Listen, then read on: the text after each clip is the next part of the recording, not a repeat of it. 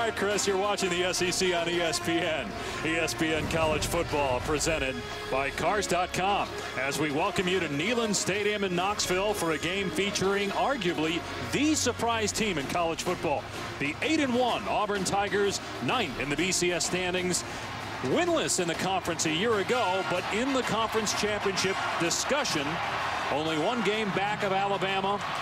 And they play the Tide in Auburn 3 weeks from today. And the chief engineer of college football's biggest turnaround, Gus Malzahn, his first year as head coach. He was the offensive coordinator, Cam Newton's national title team in 2010. Went to Arkansas State for a one-year stint there as their head coach. And when Gene Chizik was fired, Malzahn returns. And speaking of junior college quarterbacks, there's Nick Marshall. Like Cam Newton, transferred from a JC and is starting, battling a shoulder injury last week. But he's healthy according to coaches and good to go today. So it'll come out to the 25. Let's check in now with Tom Luganbill, our national director of recruiting for ESPN. Well, guys, three high-profile players along the defensive front, Elijah Daniel, Montravius Adams, and Carl Lawson, have made an immediate impact for Ellis Johnson, the defensive coordinator. They will give the offensive line of Tennessee all they can handle, and a true freshman quarterback can expect the heat today. All right, Loogie, Auburn won the toss, elected to defer. So Tennessee starts on offense. Its quarterback, true freshman Joshua Dobbs, making his first career home start. And they'll run the ball on 1st and 10 to Rajon Neal. He's out to the 30-yard line for about 5. Ryan Smith on the tackle. Dobbs, a freshman from Alpharetta, Georgia. He is replacing the injured Justin Worley, who started 7 games. Yeah, it's got to feel good for Josh Dobbs to finally be at home. You know, he came in the Alabama game on the road, started the last week against Missouri on the road. Now he's back in the friendly confines of Neyland Stadium. They have been a different team at home as the pass is pulled in by Marquez North, his 33rd catch in the year, but a yard shy of the first down. Remember, Tennessee beat South Carolina back on October 19th here at home, ending a string of 19 straight losses against ranked teams. Yeah, you can see Josh Dobbs still looking for his first touchdown pass of his career. He's been a little up and down, although the coaches of Tennessee very confident in his ability to run this offense. The big third down here for confidence. They did not play well at Missouri, and the offensive and defensive lines were called soft by their head coach Butch Jones. They padded up, went full pads, live tackling in practice this week. Got a penalty marker down, so instead of 3rd down and inches, it'll be 3rd down and 6. Oh, Tennessee had a really tough time last week jumping offsides. That offensive line 6 times they were offside. Prior to the snap, false start, number 64 on the offense. 5-yard penalty, still 3rd down. That's the center, James Stone. Yeah, James Stone right in the middle, obviously. I didn't see him move. Maybe Zach Fulton, the right guard, I think so. Moved a little bit, number 72, but 3rd and 7 now. That brings the passing game into the equation. This is a good offensive line, and you said it, Brian, earlier in the year, maybe the best offensive line in the SEC, but struggled of late. And Dobbs taking off, got a lane, and has the first down. Middle of this defensive line opens wide up. You got to be disciplined in your rush lanes if you're Auburn. They've been very good rushing the passer this year. It's been one of the biggest differences in this defense from a year ago. But you can't just say in 3rd and long, I'm going to tee off on the quarterback. You've got to keep your lane. There's Marlon Lane up the gut to the 45-yard line. About 6 there. Ryan Smith on the tackle as Tennessee trying to get lined up quickly. Yeah, trying to get some momentum, some rhythm for this offense. Mike Pajakian, the offensive coordinator, going quick. And Dobbs, here comes a blitz. Dobbs gets nailed. Jump ball, coming back to it. To make the catch is North inside the 30-yard line.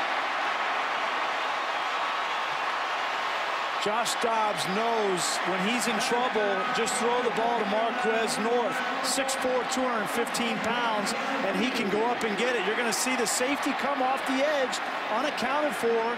Dobbs sees it late and just give North an opportunity. He fair catches it. Here's an inside pitch, and Pig Howard hit for a loss back at the 27-yard line. Jermaine Whitehead was back there. D. Ford as well. They really want to get the ball in Pig Howard's hands. He had a career high 11 catches against Missouri, but a lot of those were for short yardage. Well, he's their most explosive player, and he lines up almost exclusively in the slot.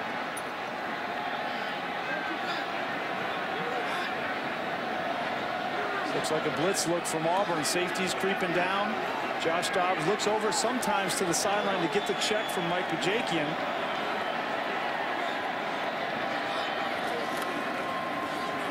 It's Neal getting to the outside.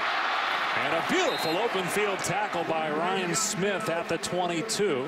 Still a 4-yard pickup. And 3rd down and long coming up for Tennessee. When Tennessee has had success on offense, they have run the football with Rajon Neal. They have supplemented that with Pig Howard in the slot, and Marquez North is their go-to guy against man-to-man coverage. A big 3rd and 6 right here. The Tennessee coaches told us they wanted to run the ball and take a shot. They did. It worked out with North putting him in field goal range. They'd love to convert here on 3rd down and 7 and keep the chains moving. And Dobbs with one-on-one coverage trying to hit Howard, who was well covered on the sideline by Robinson Threezy. So it's 4th down. And it's interesting the approach that Auburn has taken early coming into this game. They've been almost exclusively a man-to-man team on defense, but they understand and realize the big play potential of Marquez North. They're choosing to double him and play some more zones and make Josh Dobbs read the defense. They got him there on that 3rd down. Michael Pilardi 10 of 12 on the year. He had the game-winning field goal against South Carolina here a few weeks ago. Now to put Tennessee on the board. So an excellent start for the Vols, something they needed. Lacking confidence on offense the last couple of weeks, being blown out by Alabama and Missouri. But a good first drive here at home against Auburn. And Pilardi with the 39-yard field goal. And it's 3-0 Tennessee.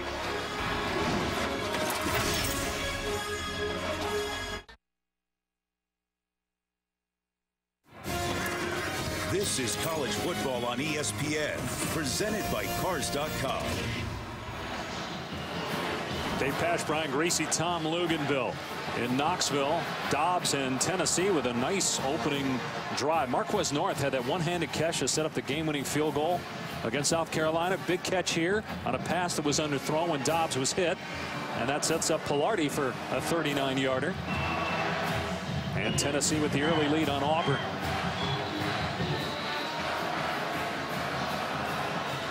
Vols have had 3 straight losing seasons in conference play.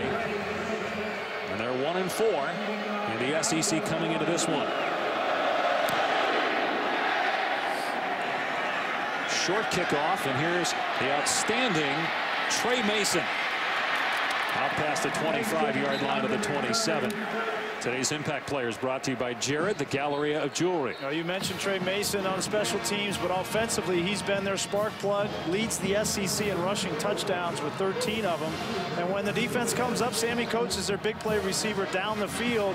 It's going to be incumbent upon A.J. Johnson, these linebackers for Tennessee, really to use their eyes and trust their eyes against this zone read attack of Auburn. Auburn leads the SEC in rushing, 6th in the country. Tennessee last in the SEC in rush defense.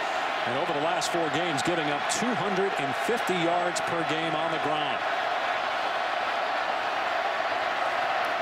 And a pass play on 1st down. That's rare for Auburn. Sammy Coates stays in bounds and then drilled at the 40-yard line. Only 2 passes last week, and their win at Arkansas went beyond the line of scrimmage. 9 passes in all. Now, Marshall wasn't 100% last week, battling a shoulder injury. In all fairness, throwing shoulder an injury, and so Gus Malzahn just didn't feel comfortable throwing the football out, and they were running it so well, they didn't need to. How about this? Back-to-back pass plays. Coates on the wide receiver screen. Wrapped up by Cameron Sutton for a loss. True freshman Sutton, one of the more mature players on this Tennessee team, according to the coaches. A loss of 3 on the play. And I like the approach from Auburn to come out. Everybody expects them to run the football almost exclusively. Come out and soften up this Tennessee defense. Make them respect the quick passing game to open up your running attack. They're going to throw it on 3 consecutive plays. This one is dropped. Open inside, right at the 45-yard line on the play was Tony Stevens. He didn't play a whole lot, and you can see why. Great anticipation on that throw from Nick Marshall. That's the area he needs to continue to improve, is throwing the ball in the intermediate routes. Been pretty good down the field to Sammy Coates. Stevens needed to make a play for him.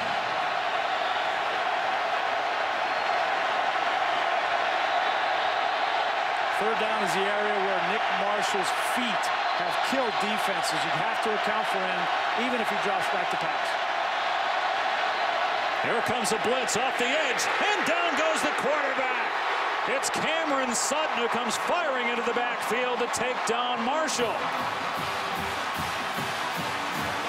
Great call from John Jansen, the defensive coordinator. Just a corner fire off the edge. Nick Marshall never sees it. You have to see that as a quarterback. That's your responsibility.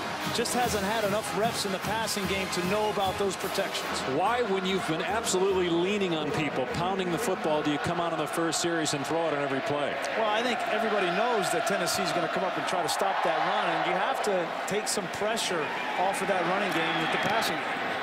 Ray Guy semifinalist Stephen Clark on the punt. And down by Farisi at the 13-yard line. Great physical start on offense for Tennessee, and their defense gets a stop early.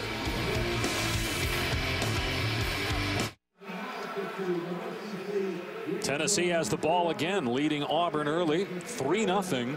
What are the keys to beating this Tiger team? Yeah, it's for their offense. Tennessee on that first drive, good drive. They've got to beat man-to-man coverage. Auburn loves to come up and play physical, be man-to-man. You talked about it. Butch Jones challenged his offensive line to be physical. Last week against Missouri, didn't get the job done. Josh Dobbs has to continue to make good decisions. Then pop the pig. Get Pig Howard the football, both in the running game and the passing game. He's their most explosive player. Needs to be a part of this offensive plan today. And you had Auburn, which last week started the game with 14 consecutive rush plays.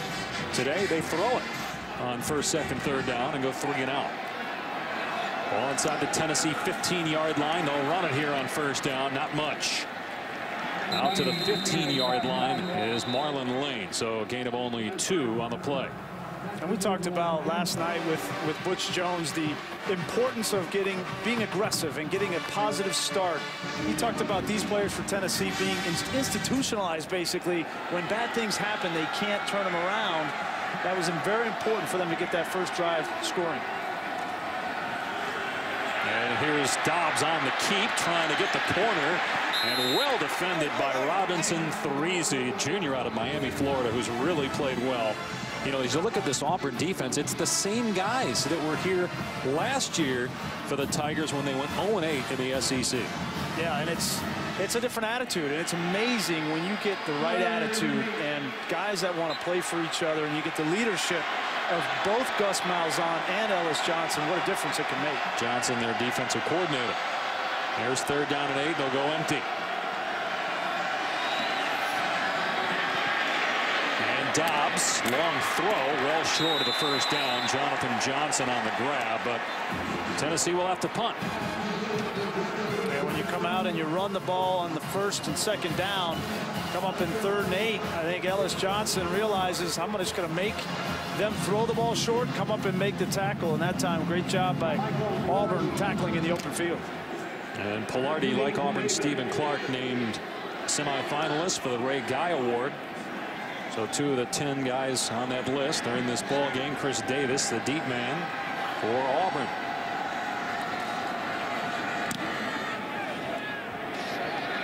This is a returnable kick. Davis across the 40. Into Tennessee territory. The kicker to beat. And look at Pilardi fighting with Davis to get him out of bounds. But Auburn will have the ball at the Tennessee 22. Chris Davis has been one of the best punt returners in the SEC this year, and you can see why. Great vertical cut. most important thing for a punt return is get north and south, and you're right. Pilardi saves a touchdown. Pilardi does it all. Place kick, punting, and tackling. That was a 42-yard return, but it would have been a lot worse if not for Pilardi. We'll see now how the Tennessee defense responds.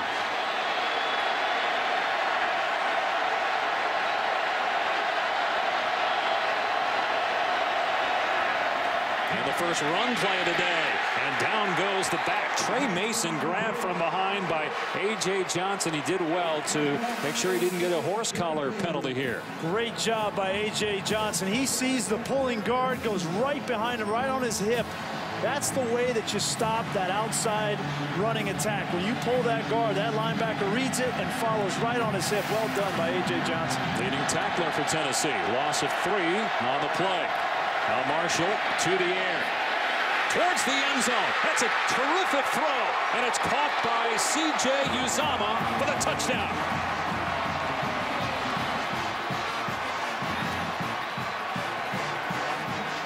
The wheel route is the favorite route of Gus Malzahn in this offense. And Uzomah ran it perfectly. That was Dontavius Sapp that was in man-to-man coverage. Didn't get his eyes back to make a play on the football. And a great throw from Nick Marshall. And Auburn with only 10 players on the field right now, and now they shift the kicker back. The holder is Ryan White. He's a former quarterback. And Cody Parkey made 90 consecutive extra points. And just as I say that, he misses. That was the longest streak in the SEC, but he got it blocked.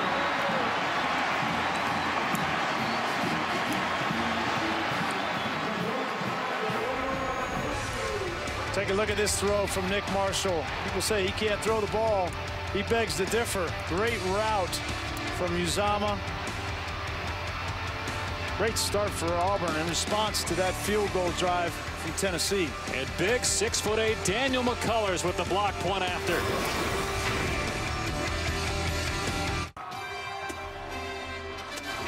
ESPN College Football is presented by Cars.com. Get the right car without all the drama. Cars.com. All drive, no drama. And in part by the 2013 Ford F-150 with EcoBoost.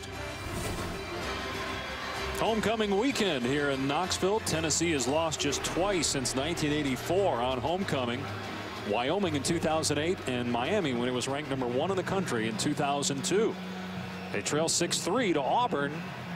A blocked extra point by McCullers, who had Tennessee's last block point after a year ago against Georgia. 42-yard punt return by Chris Davis set up the touchdown pass by Marshall, and Tennessee will start on the 25. Well, and Tennessee defensively has taken some chances with their corner blitz. This was earlier in the game. They brought Cam Sutton off the edge, got the sack and a stop on defense in the first drive. Nick Marshall didn't see it, but they live by the blitz. Sometimes you die by the blitz. They bring it again on this touchdown. Here he is right here. He's going to come off the edge. And here's the tight end. He's going to go on the wheel route. Leaves a man-to-man coverage on Dontavius Sapp. Goes right by Sutton. And Sapp never looks back for the ball. And a perfect throw from Nick Marshall. Great adjustment by the Auburn offense, which Gus Malzahn is known for, right? You can bring that corner blitz. He's going to dial up something to beat you.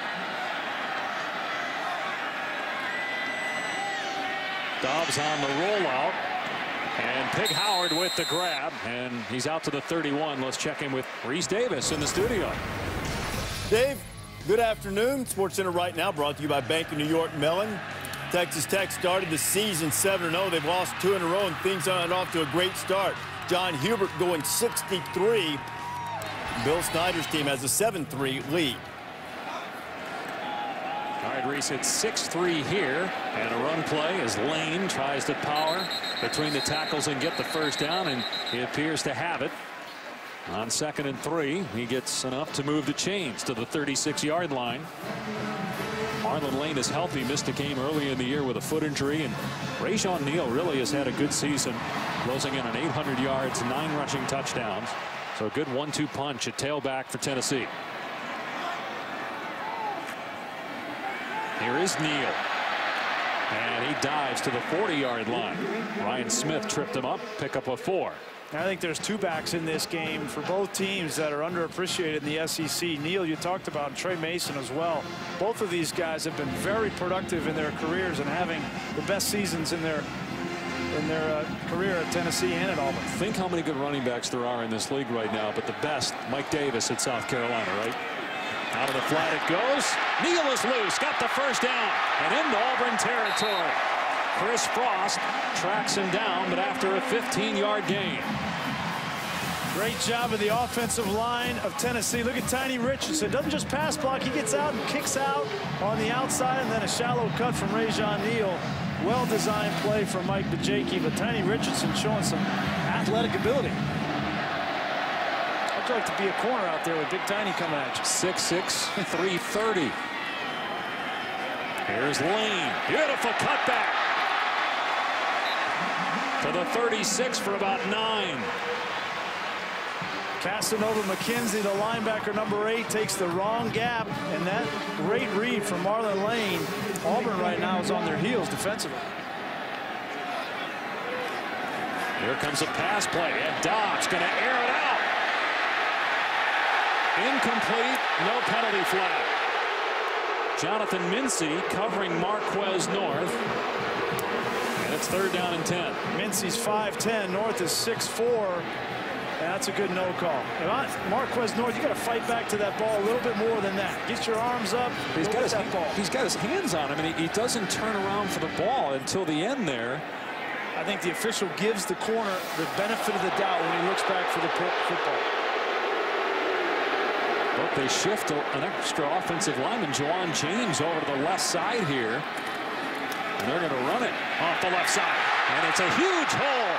Rajon Neal inside the 25. How about that formation? And it's a 13-yard gain. It was a great adjustment. They bring heavy to the left, get a great block up front from Juwan James, and the tight end. Easy conversion.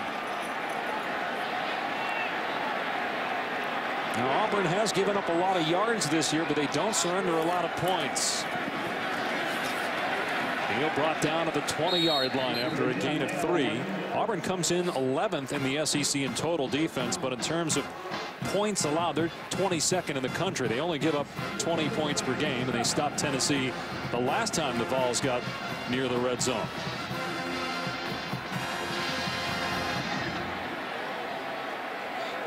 Here's 2nd down and 8. Dobbs pulls it back. And a high throw, incomplete. Intended for Josh Smith. Ellis Johnson has decided to dial up his man-to-man pressures now. Last 2 plays, he's brought pressure off the edge and played man-to-man. 3rd and 7 or 8 yards now. I expect him to play similar. And if he does, Josh Dobbs find Marquez North, give him a shot. He's at the top of the screen. Lane shifting out of the backfield, so an empty set here for Dobbs. And there was movement on the left side of the line. Bullard, the guard, and Antonio Richardson, the left tackle, both came out of their stance early. Prior to the snap, false start, 74 offense, 5-yard penalty, still 3rd down. So that's 2. They had 6 last week, 2 today here at home. And this just drives Butch Jones crazy. And looked like both of them moved at the same time.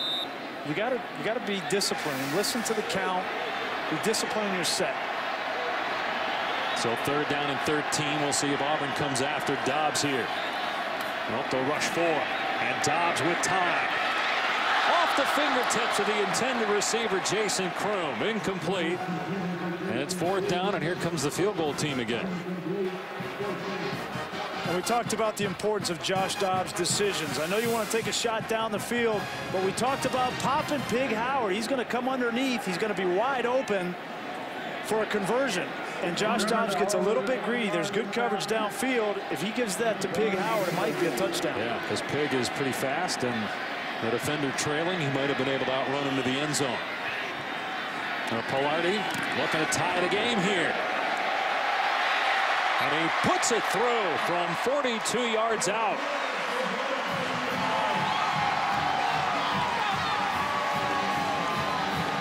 So Michael Pilardi with a pair of field goals. We talked at the outset about Tennessee being a different team here at home. And they're playing well again today against the Tigers here in Knoxville.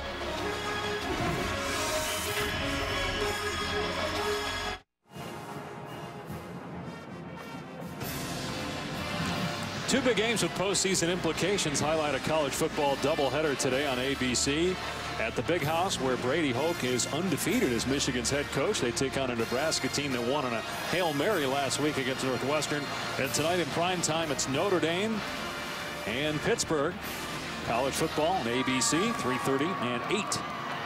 And here on ESPN, SEC country, Auburn and Tennessee tied at 6. The Tigers a game back of Alabama for the top spot of the SEC West. Auburn has won 5 in a row since losing at LSU back on September 21st. Of course, LSU playing Alabama tonight. Who do you like in that one? LSU. Do you? Going to pick LSU. Auburn's defense has been great of late. Mettenberger the last couple games has struggled, but I think he's going to get it going. And the road team seems to play very well in this series. Dangerous to going out of bounds. Mason had to field it, and he's tackled shy of the 15-yard line by Max Arnold. Let's check in with Tom.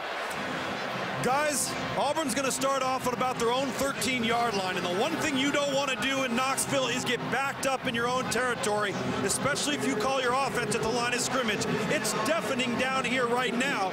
And what you'll notice is Tennessee on defense will lean into the gaps when Auburn checks at the line of scrimmage to try and hear a snap count, hear the play check, and you can hear this crowd now getting cranked up as Auburn takes the field. That's some good stuff there, Tom. Although you rated Richie Cunningham's wardrobe for today's game. I want to get your thoughts on the Alabama-LSU game as Mason with a good run on first down at the 20-yard line. That will have to wait, though, Brian. We're going to check in with Reese Davis now in the studio. Of course. Taco Bell's studio update, Dave. Florida State, Wake Forest, already up 14-0 after a second Wake Forest turnover in the first quarter. Jameis to Kelvin Benjamin, 21-0. Noles can clinch their division with a win. Winston inching closer to perhaps a Heisman Trophy. Oregon losing the other night. Close to a first down with Trey Mason there. And just to follow up on what Luke's was saying down there, if I'm Gus Malzahn in a hostile environment, very loud, I'm going to let my offense run as fast as possible. I'm not going to try to check at the line of scrimmage. We've got a young quarterback. Call the play, go as fast as you can. That's what's been working really well for Auburn, but they, for some reason, have been trying to check a lot of these plays at the line of scrimmage. And they're having a problem getting the proper personnel on the field here for 3rd down and 1. They don't want to have to burn a timeout here late in the first quarter. They've got plenty of time on the play clock.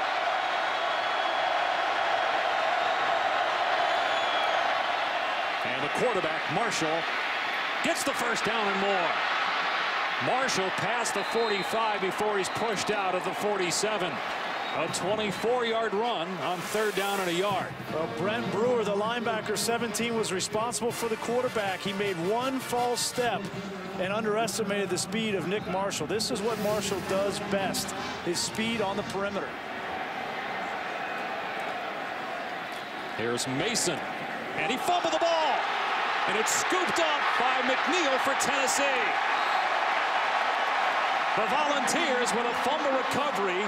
That is the 21st fumble by Auburn, only their 8th lost fumble. They've had a lot of trouble with ball security. Let's see here if Mason was down before the ball came out. It looks like he was on top of another player. Obviously, that ball is out. I did not see his knee down. He comes down on top of Dismukes, the center. And that ball comes out. Important to remember that ruled obviously a fumble on the field. Daniel Hood with the forced fumble. They will look at it. The previous play is under further review. The ruling on the field was a fumble recovered by Tennessee. Trey Mason had not had an issue with ball security, but everybody else on Auburn's offense has. Again, that's the 21st time they put the ball on the ground this year. Their 8th lost fumble if the ruling on the field stands. Hard to tell if the arm is down before the ball came out there, because he was on a teammate. He's on top of Dismukes there, and his elbow, I don't know if you can see it right there. Before, his elbow looked like it might have been down before that football came out. And again, if that elbow was down, he would be considered down. As you said, ruling in the field is a fumble. Has to be indisputable video evidence to overturn that. Can't tell if the knee's down on that angle. Yeah, I don't think the knees ever came down. He was on top of. But the question is that elbow. See if we can blow it up here. I think he's down there. Looked like the elbow was down, and then it was stripped by Daniel Hood. But is it conclusive? It looks down. But are they going to look at this and say, hey, the call on the field was wrong? I don't think so. I don't think you can say that's indisputable video evidence. After further review, the ruling on the field stands for fumble. And that's what the officials determined. Al Ford, our replay official, David Smith, our referee, is not enough to overturn it. So a turnover by the Tigers as they were on the move. Tennessee taking over at its 43. Yeah, this is really what Tennessee needed to start on offense, getting some production, getting some points, and now they have their turnover early in this game. And here comes a reverse. They get the ball into the hands of Pig Howard, but Auburn not fooled as he loses a yard. Chris Davis tracking him down along with Craig Sanders. Yeah, great job by Chris Davis. You see him on the right side of the screen, keeping leverage. This defense is so disciplined, so well taught. Such an improvement over a year ago, and it really has everything to do with Ellis Johnson. Johnson, long time college football coach, 38 years in the business, very well respected in the SEC. First year as the D coordinator here. A design quarterback draw. Dobbs into Auburn territory, trying to outrun defenders at the 30-yard line. He stepped out at the 26, but a huge play on the ground for true freshman Joshua Dobbs, 32-yard scamper. Just a good read. This is a design run. They release the tackle downfield. And Josh Dobbs, we all talk about how smart he is and how nice and pretty of a football that he throws downfield, but you can't forget that he does bring that element with his feet.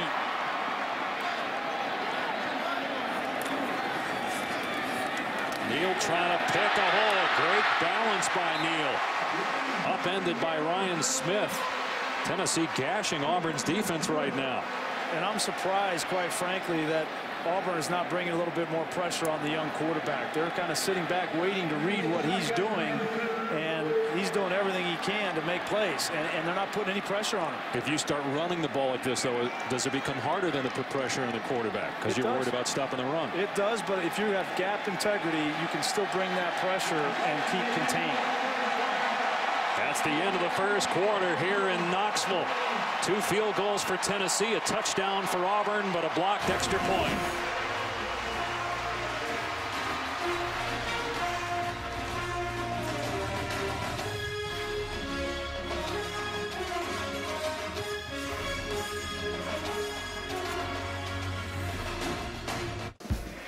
Now some of our soldiers from around the world sporting their school's colors as we honor all of America's heroes who served in our armed forces with Veterans Day on Monday. Also a shout out to Captains Nathan Faust and John Castle. Maddie Faust, our assistant director in the truck. Her brother is Nathan, her fiance Josh Castle. Thanks for all you do. One of my favorite weekends of the year, Veterans Day. We need to remind ourselves more about what those fine young men and women do for us. Absolutely. Start of the second quarter here in Knoxville. A huge game for Auburn. Last road game for the Tigers. They've got Georgia at home, then a 2-week break before the Iron Bowl when they host Alabama. So Auburn's still thinking about an SEC championship, if not maybe a BCS at large. Got their hands full, though, today with Tennessee. They run it to the left side, and again, look at Neal, keep his balance, stay in bounds, and score! Touchdown, Tennessee!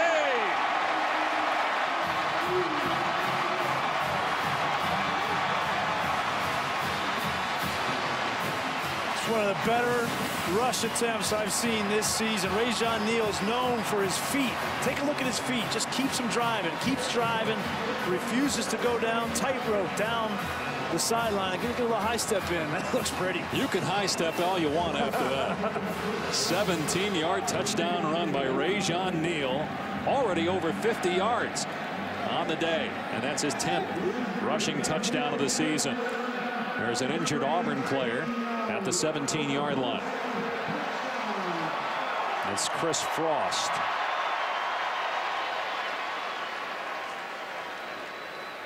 And Butch Jones talked about being physical up front. This offensive line, he challenged them in practice. They put the pads on early in the week, and it seems their running back, Rajon Neal, got the message loud and clear as well. Great job up front and a finishing power run from Rajon Neal.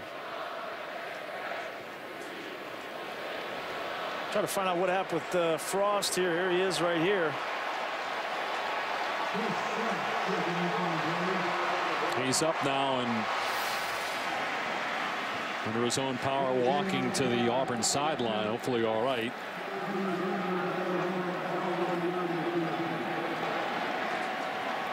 We talked about Auburn being very good in the red zone. Again, giving up a lot of yards, but not a lot of points. But they surrender a touchdown. But that was all Rajon Neal. And now Pilardi on for the point after.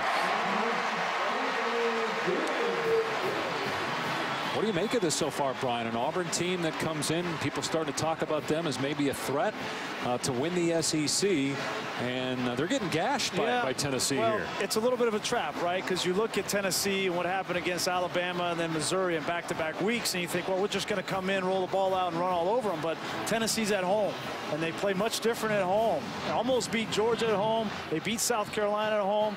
Now Auburn's taking a punch in the mouth. We're going to see how they respond. You know, Auburn, this is a team that's been through so much. You have a lot of guys on this team that were here in 2010 and won the national title. Then last year, the disastrous season, 3 wins, 0-8 in the SEC. And now all of a sudden, you start thinking, hey, we're in a position where maybe we can win the conference, maybe get into the national title conversation if we take care of business and win out.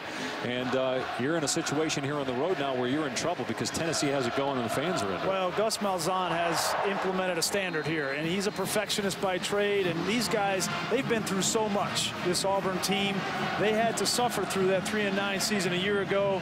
I fully expect them to respond, not only in this game, but to their coach in fine fashion. Another touchback. It'll come out to the 25 for Auburn as we check in again with Reese. All right, Dave, time for the Dr. Pepper 10 conference update. And in the SEC, Missouri leading the SEC East, down 3-0 to Kentucky. Matty Mark playing rather than James Franklin, Dorial Green Beckham. That's why he was a highly recruited wide receiver. 7-3 Mizzou. And Missouri trying to hold off South Carolina. SEC East. Carolina 5-2. Missouri 4-1. And Georgia not out of it. 4-2. Look at time of possession dominated by Tennessee. And Nick Marshall straight ahead. Marshall still going. Into foul territory. Inside the 20. And he steps out near the 10-yard line. They'll spot him out at the 13. On the field, he is the probably biggest reason for Auburn's turnaround here in 2013. Well, you look at this running attack, it's so complementary with these backs and Trey Mason, Corey Grant, and then you fake that speed sweep and you got Marshall right up the middle.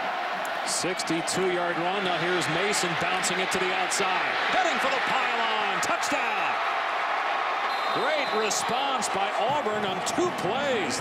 They go 75 yards. Butch Jones talks about learning how to win and have consistent level of performance.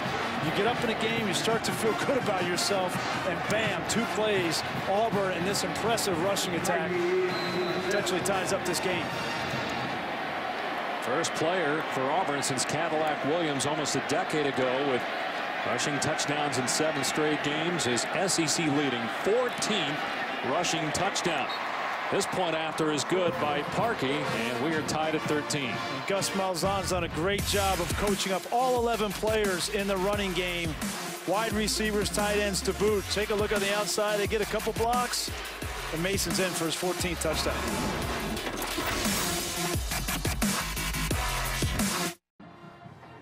Visit WatchESPN.com or download the Watch ESPN app to watch ESPN live anytime, anywhere. Brought to you by Vizio.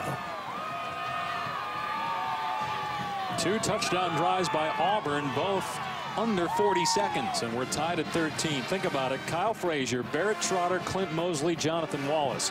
Those are the names of the quarterbacks since Cam Newton. But it seems like Auburn has got a keeper now with Nick Marshall. Touchdown pass today and a big run set up Trey Mason's touchdown on the last drive. Well, both quarterbacks in this game have had big runs. Defenses have to account for the legs of both of these guys, and Nick Marshall, that last run, very impressive. Devin Young will run it out here for Tennessee, and stumbles and is out of bounds short of the 20-yard line. And Gus Malzahn's offense can be a thing of beauty. Take a look here. This is the right guard. He's going to come over and get a kick-out block on the edge, which frees up the hole. And look at the reaction here from the linebacker. That's key right there, because it gives the Marshall the hole up the middle. Got away with a little hole there on the second level, but that's well executed. It's very difficult for these linebackers that play against Auburn's offense to be right. They have to trust their eyes. Otherwise, they're going to be in the wrong position.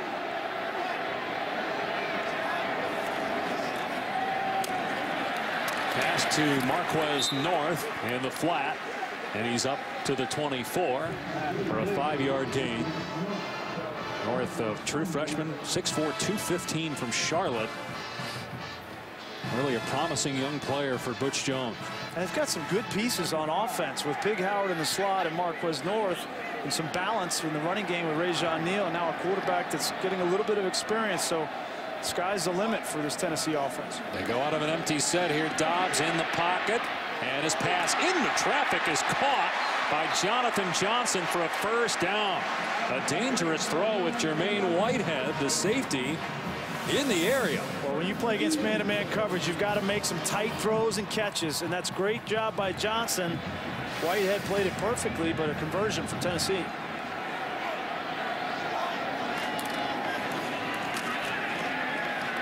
Straight ahead power run by Lane to the 40-yard line, gain of 4.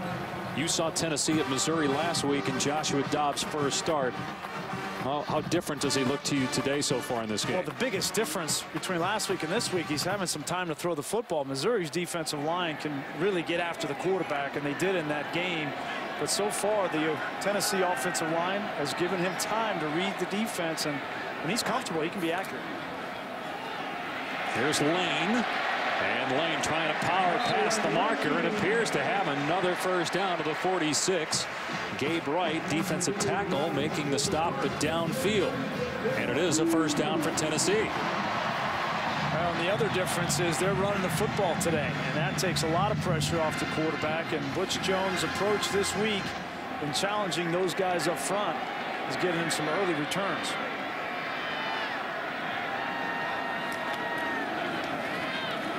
And Dobbs gets drilled by Casanova. McKenzie for minimal gain on the play. Now, as we watch Josh Dobbs, pay close attention to his body language, his command of the offense. A week ago, a little bit rattled. Brian, you referenced him, not pass protecting as well. But when he's in the pocket, look at his eyes stay downfield. Look how he keeps both hands on the football. Very, very mature. Got a penalty marker down here. Prior to the snap, false start, 78, offense. Wow. 5-yard penalty, still second down. That's 9 in the last 6 quarters by Tennessee. They're third in the conference in fewest penalties. They just cannot, on the offensive line, keep their hand down. Boy, we talked with Mike DeJakin, their offensive coordinator, about, and I asked him, is it a new quarterback? Is it the cadence? And it hasn't been, because a lot of times they're in a silent cadence, so it can't be the quarterback. Dobbs pocket breaking down. And Dobbs sometimes is at his best when that happens. But the speed of Auburn, McKenzie takes down the quarterback near the line of scrimmage. Maybe a positive gain of 1. 3rd down and long coming up. Part of all these false starts too is the quarterback getting these guys in a huddle, looking them in the eye and saying, listen, you cannot continue to do that. We're shooting ourselves in the foot. But now with offenses that don't huddle, you don't have that opportunity to really get in their face. And he's a young quarterback, so it might be a little hesitant. Does he have the credibility to do that with this veteran offensive line? 3rd and 13, in trouble. Dobbs sack inside the 30-yard line. True freshman Elijah Daniel. One of the guys that Tom talked about at the top of the telecast. One of 3 true freshmen and very talented on this Auburn D. Yeah, take a look at the pressure up front. This is what's been the most different with Auburn. His defensive line, Egway gets pressure. On the outside, D. Ford has had pressure than Daniel. It's a lot easier to play coverage on the back end when you get pressure like that. Sure.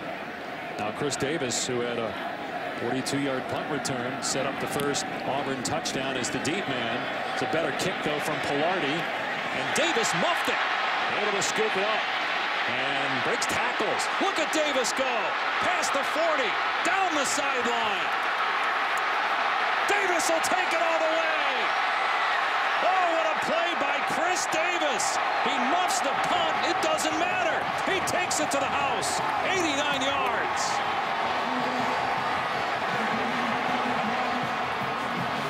We talked about how dangerous Chris Davis, one of the best punt returners in the SEC. A couple of missed assignments there in their lanes. And once he gets to that second level, he's gone.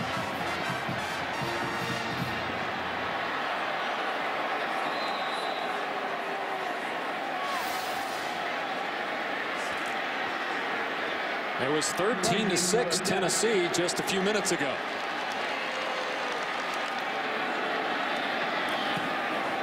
Point after by Parkey, and Auburn leads it 20-13. We talk about the turnaround from last year to this year. It's a mindset, it's a confidence, it's an expectation that you're going to go out and win every week. And Chris Davis, the senior from Birmingham, Alabama, puts his team back on top.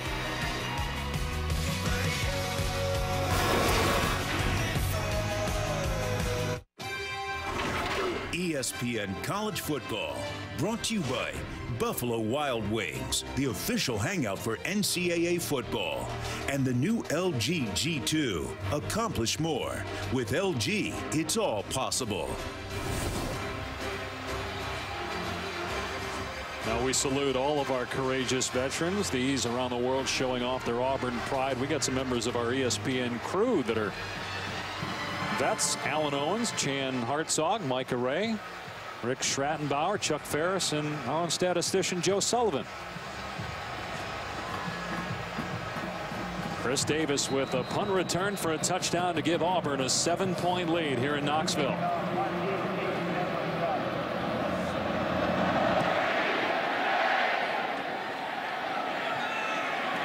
Here's Devin Young for Tennessee.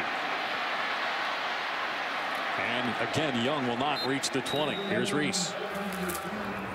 Dave, time for an innovative look brought to you by AT&T, LSU, and Alabama tonight at Bryant-Denny Stadium. As Tennessee found out, can't telegraph your pass as Landon Collins is going to jump this route and take it back for a pick six. Happened right before the half in the game. Zach Mettenberger's had interception problems of late, thrown 5 in the last couple of games. Be a great matchup tonight in the SEC. Reese, I picked LSU. Who are you picking, Reese?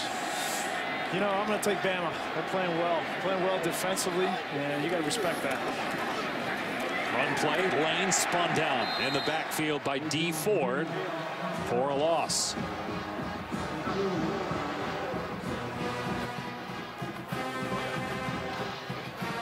We talked about Bama's defense, only 4 points per game. Over the last 4, H.A. McCarron has not thrown a pick during that time, really playing well. You know, the thing, we got to debunk the myth. This is not going to be, remember 2 years ago, 9-6 Bama or right. LSU? These are two offensive teams now that throw the football. It's not that pound you downhill running game. Wide open is Howard in the middle of the field.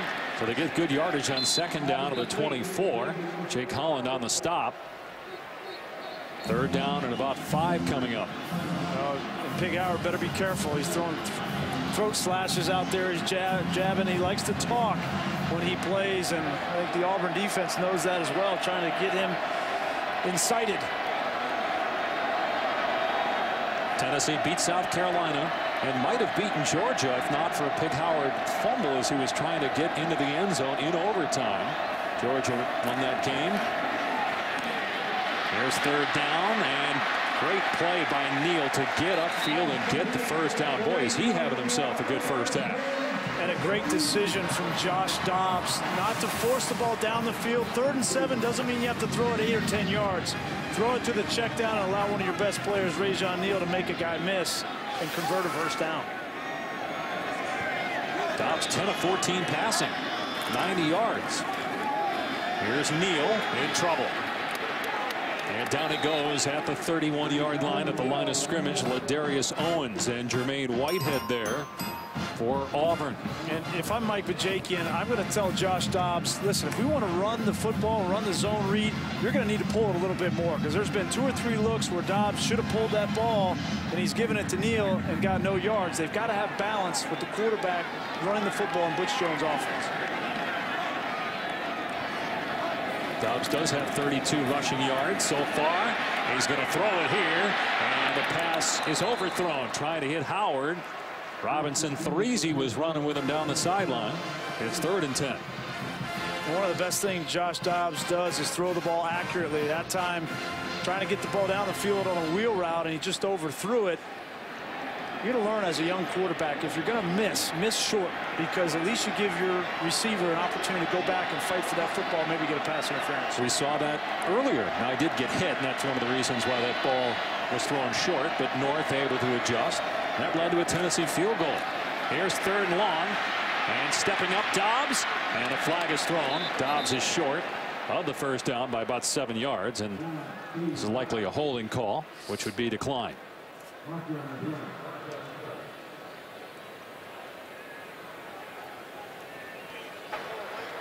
Holding, 78 on the offense. Penalty is declined. 4th down. Alex Bullard having a rough day. A couple of false starts and now a holding call, and so Tennessee will punt as Auburn declines the hold. And Chris Davis is gassed, so Quan Bray is going to go back to return this punt. Davis took the last one for a touch. Tennessee has got to get better on their punt coverage. It's twice in the game that Chris Davis has had returns, one for a touchdown. The first one set up a touchdown from Auburn. Yeah, 127 yards on punt returns, 144 yards on offense. And this is an excellent punt by Pilardi. Will not even get Bray a shot. And the Tigers will have the ball at their 15 when we come back. 7-point Auburn lead midway through the second.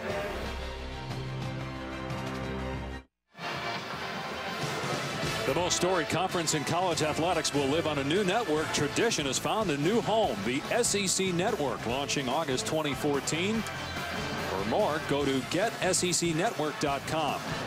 Check in with Tom Luganville down on the field. Well, this Auburn offense, the first half, I've been charting their personnel groupings and their formations.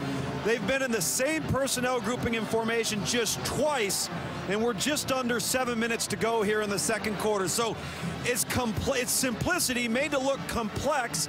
They give you a lot to prepare for, but Brian, really only run 2 or 3 plays the whole entire half. Yeah, really, it's the speed with which they operate. They're trying not to be running all kinds of different schemes and plays, but just running them really fast from different personnel groupings. It's an illusion of complexity, but it's really very simple. Well, look how quickly the receivers got in position, and then a pitch to Grant, who's outside, got the first down, and out past the 30-yard line and to the 35. That's a 20-yard gain for Corey Grant, their speed back, averaging 10 yards a carry. And that's a wrinkle. We have not seen that. We've seen the zone read. We've seen the QB power. We haven't seen the pitch with the lead blocker in Jay Prosch. Prosch, their fullback, who's in there now, and Mason shifting into the backfield. And here goes Marshall. Another big run for Marshall. inside the 45 of Tennessee. And if you talk to Gus Malzahn, he'll say we're a two-back play-action team. Yeah, power downhill team, and he's right. And it just looks a little bit different at how they get to it. But when you have the quarterback run ability like Nick Marshall, and you add in that inside element with Trey Mason and others, it's very effective. Marshall already over 100 rushing yards. He slips a tackle here and gets about 12 more after a 22-yard run on the last play. And this is a great example. Same play, back to back, and now they're going to come up and go as fast as possible, and it just puts so much pressure on the defense, and specifically the linebackers and outside linebackers, to make the right read very quickly.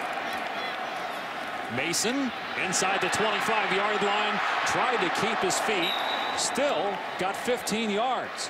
And Tennessee can't stop him now. And Tennessee's doing everything they can. That time they brought a corner off the edge, thinking they were going to get that zone read again. Instead, they get the power up the middle with Mason. There's Mason again, busting it to the outside. Inside the 10-yard line, down to the 7. So I asked you the question at the outset why Auburn came out throwing the ball. They are running it right at and around Tennessee. And through them. A 2nd and 2. Keep an eye on Prosh here, 35, a fullback. And they're running it right behind him. It's the quarterback, Marshall, for the touchdown. What'd you say earlier? Follow 35. 70-yard touchdown run by Marshall. He's got 122 yards so far. 3 different complementary styles of plays on that drive. The zone read, a little pitch to start out, and then the quarterback power off the edge with Prosh leading. That's all you need. That's all Gus Malzahn needs in this offense to put points on the board. Kind of a microcosm of their season here. What a quick turnaround by Auburn. They were down 13-6. Now they lead it 27-13.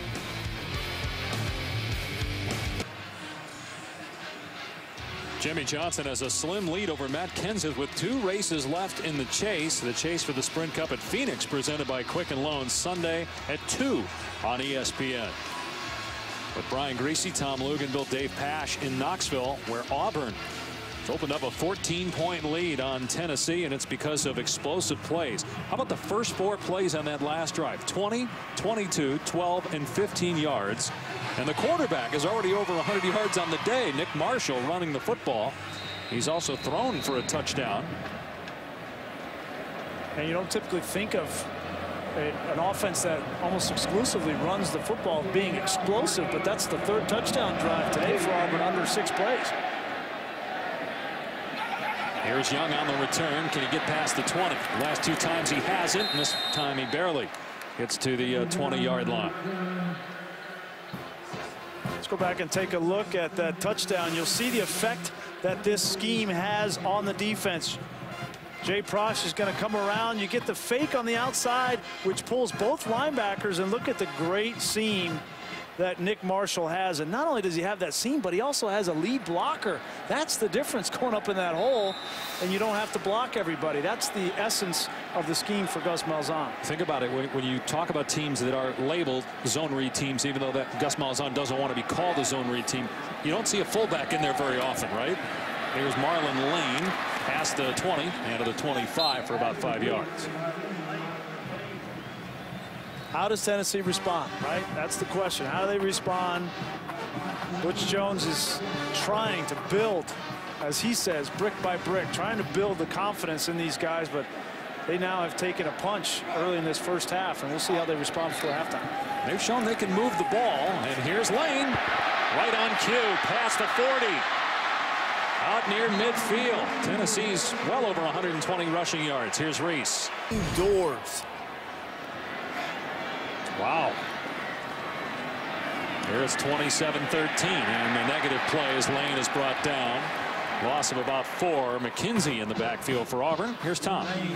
Butch Jones talks about this team being institutionalized in the sense that they only know negativity, but the negativity is not coming from Butch Jones and his staff. It's all energy. It's all positive. It's all about the process of how to win. Forget about the last play. Move on to the next. He was right in the middle of this offensive huddle before they took this series.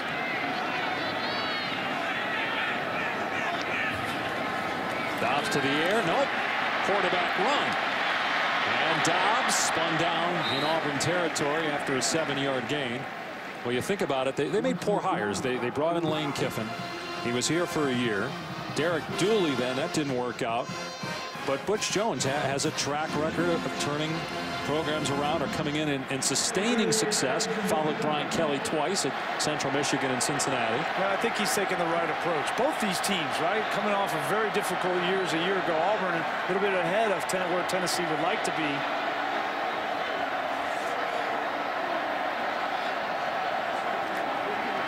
The big third down here. And Pig Howard gets nailed at the line of scrimmage by Ryan White, a former quarterback. So it's 4th down, and Tennessee will punt. It's just good defense. Auburn playing man-to-man coverage on the back end. Ryan White has got the halfback in coverage, and he just comes off, reads the quarterback's eyes, comes up and makes a form tackle. It's a big difference from a year ago and how this defense for Auburn is playing with confidence. You wonder if Chris Davis was shaken up on that punt return because they've got Quan Bray back there again. Been out there on D, but they're having Bray return the punts after the punt return for a touchdown by Davis. In traffic, fair caught at the 17-yard line. Maybe it's because he muffed that one. Even though he returned it for a touchdown, they don't feel good about his hands. So you're saying he got benched after a punt return for a touchdown? That's difficult.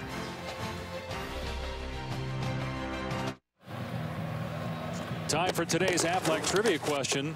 Tennessee won the 1998 inaugural BCS championship game against Florida State, 99 game, 98 season. Who were the starting quarterbacks for that game? I'll give you a hint. For Tennessee, it was not Peyton Manning. It was the year after Manning went to the NFL. I know that one. Yeah, Florida State, I got to think about that. Yeah, that's a tough one. Oh, so you're saying I'm not going to? No, you were not going to get it. Not even worth trying. You were a young lad in Denver with John Elway back 99. You were focused on NFL football after winning your national title just 2 years prior. Actually, a year before. A year before. I would like to have the BCS championship game. We could have played Nebraska. Trey Mason on the carry, doesn't get much. Auburn has all of its timeouts. A.J. Johnson on the stop. Some of you may be wondering why is Auburn running the ball? Well, they've been running it for 20 yards a pop here in this quarter. Yeah, I thought they might. We're going to see, at least Coach Malzahn told us, we're going to see a little bit of Jeremy Johnson, the quarterback, true freshman in this game. We haven't seen him yet, but maybe the 2-minute drill is an opportunity. He's more of a thrower than Nick Marshall. And Marshall brought down, you would think, a timeout here. Tennessee's going to call a timeout. Why not? So 3rd down and long coming up. Butch Jones calls his first timeout. Let's go to the studio and check in with Reese. All right, Dave, coming up on Lex's halftime report, Florida and Vanderbilt. You think it's been rough for Florida so far? This score holds up, which is 17-0 at the moment. Not going to be a pleasant week in Gainesville. Also, the Seminoles making it worse for the Gators by looking brilliant against Wake Forest as Wake continues to throw interceptions and commit turnovers. And we'll look ahead to the LSU-Alabama game tonight. And by the way, tell Greasy if the checkbook number is right, I've got the trivia answer for you. See you at halftime. I know you do because you were a college football savant, Reese. The Aflac trivia question was Tennessee in the inaugural BCS championship game against Florida State. The starting quarterbacks, T. Martin, Marcus Outzen for Florida State. Marcus Outzen? There's no way Reese knew the answer to Marcus Outzen. By the way, people in Syracuse still think that Tennessee shouldn't have won a national title. Week 1, they had a pass interference call against Will Allen that allowed Tennessee to get in field goal range and win the game. Were you in school then? Why are you saying we? No, I was not in school. I'm young, not that young. Big 3rd down for Tennessee, trying to get some momentum back. And Marshall throws a pick. Oh, my goodness. He threw it right to Jaquez Smith. A Tennessee touchdown. What a disaster with 1:28 remaining in the half.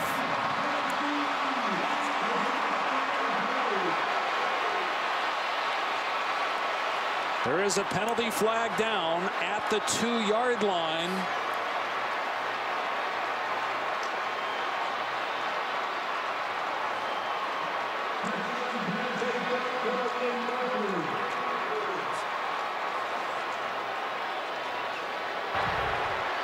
After the touchdown, unsportsmanlike conduct, number 55 on the defense.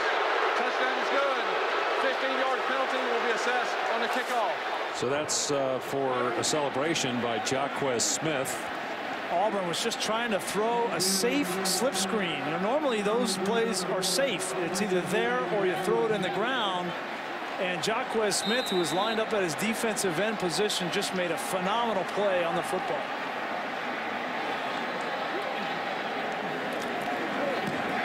And Pilardi with the extra point. A huge turn of events at the end of the half.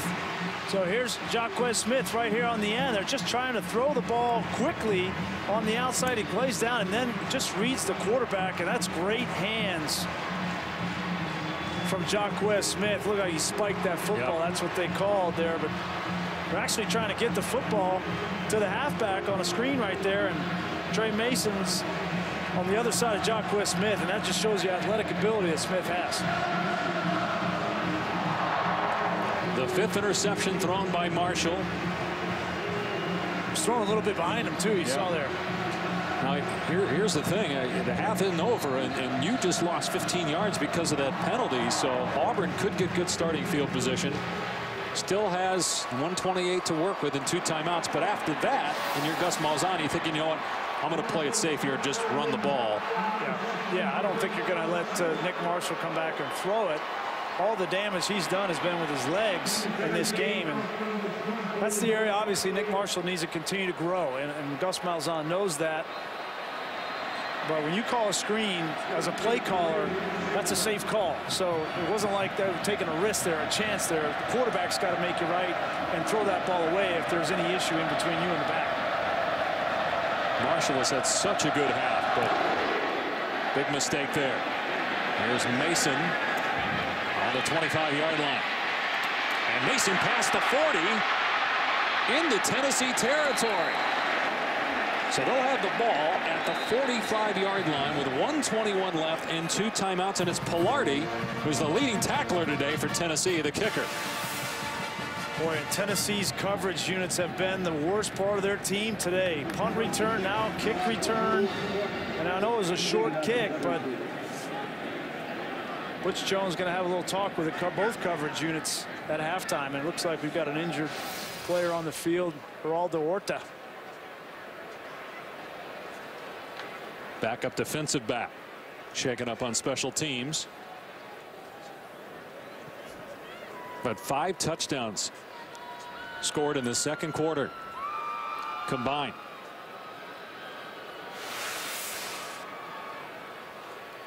I think that's Horta right there. A little friendly fire. He got a helmet right on that bone on the lower leg. Painful.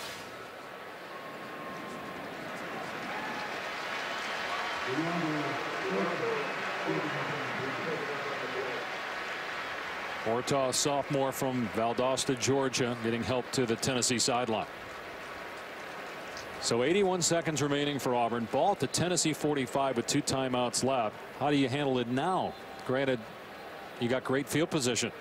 I'm going to continue to run the same offense. They have 2 touchdowns in this game with 2 play drives. So it's not like you got to do anything different. Make Tennessee prove that they can stop what you do best, your bread and butter, that zone read game. Haven't seen a lot of Cameron Artis-Payne at running back for Auburn, but he's in there now. And the Vols fans hoping that the defense can step up again. On the end around, Ricardo Lewis breaking tackles, getting to the 38, clock running. Cody Parkey, the field goal kicker, his career long is 47, so they would need to get the ball to the 30-yard line of Tennessee for it to be in his range.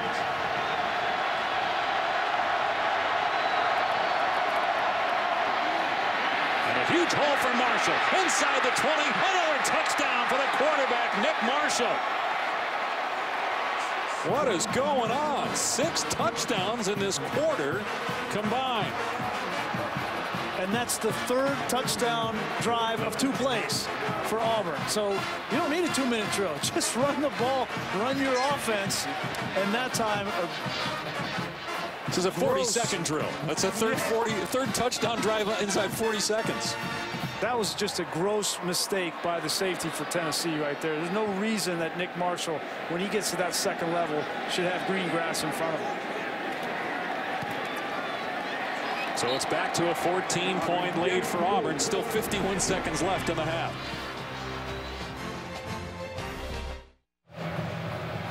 After Auburn's first 2 plays, the Tigers had -10 rushing yards. They now have 245 here in the first half. And Nick Marshall has 164 in 2 touchdowns. Booming kickoff. Tennessee will start on the 25.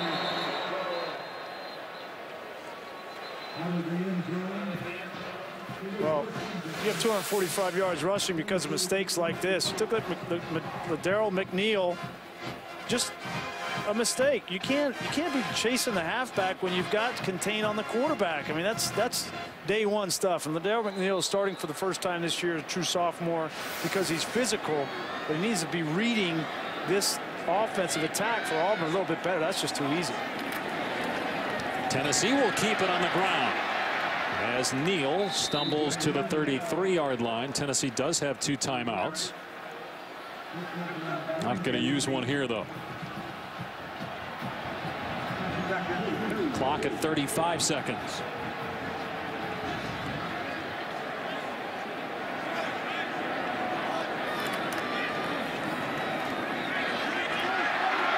And Neal out of bounds at the 41. Clock stops with 21 seconds remaining. Maybe this will change the play calling here now with the ball at the 41. 2 timeouts left. Maybe they'll look to throw it. You know, they got man-to-man coverage on the outside. Anytime they want to throw it out there, Marquez North and Pig Howard, I'd take my shot downfield if I'm Tennessee. What do you have to lose? They'll throw it here. And Dobbs will take a shot. Almost caught by North with one hand, being defended by Davis. We saw him make that catch against South Carolina a few weeks ago. Well, it's a great play call. Give credit to Chris Davis in perfect position. Not only that, but he's looking back for the football, despite the fact that Marquez North 6'4". Give credit to Davis for coverage. I think he's healthy. They just don't want him to catch the ball on punts. Muffed the punt and scooped it up and ran 89 yards for a touchdown. Here comes pressure off the edge, and the ball is fumbled. It's loose at the 34-yard line. And if Auburn recovers, there's time on the clock. They could try a field goal here. They stop the clock with 4 seconds left. It is recovered by Tennessee. Carl Lawson, true freshman. Coaches say is their most productive young defensive lineman, gets the sack. Yeah, and Tom Lugaville talked about him in the open. He uses his hands really well. By the way, he's beating Tiny Richardson, one of the best tackles in the SEC. But Carl Lawson is strong, physical. He's got a great future for Auburn. So the clock ran after it was recovered by Tennessee, and that's the end of the first half. Entertaining first half, in particular the second quarter. 6 total touchdowns. Butch Jones now with Tom Luganville. Coach, you're at home. You've got tremendous momentum shifts, though. What do you say to your football team about how to handle all the ebbs and flows? Well, you just keep fighting and you keep playing, and we have to make some halftime adjustments, obviously, but it's a space game. We have to make plays in space, but you just keep playing. And, we've been through the ever flows of a game, and that's part of being mentally tough. As far as the defensive side of the football, with the zone read aspect and the quarterback keeping the football, what has to take place in the second half to wrap that up? We have to make plays in space, and our safety's got to do a great job of reading it, coming down, and then being in position by their alignment. Is that assignment or technique? Both. Okay, thanks, Coach. Thank you. All right, Loogie, 34-20, Auburn leading Tennessee, and it's time now for the Lexus halftime report. So we get back to Reese Davis in the studio.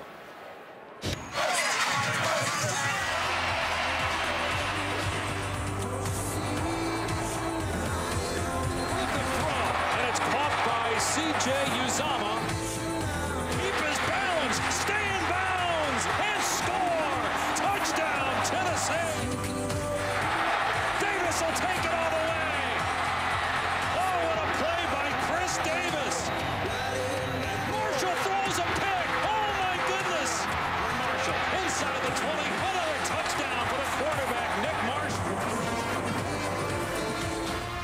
And welcome back to the SEC on ESPN from Neyland Stadium in Knoxville. ESPN College Football presented by Cars.com. It is 34-20 as Auburn looks to go to 9-1 and 5-1 in conference play. Dave Pasch, Brian Griese, Tom Luganville down on the field.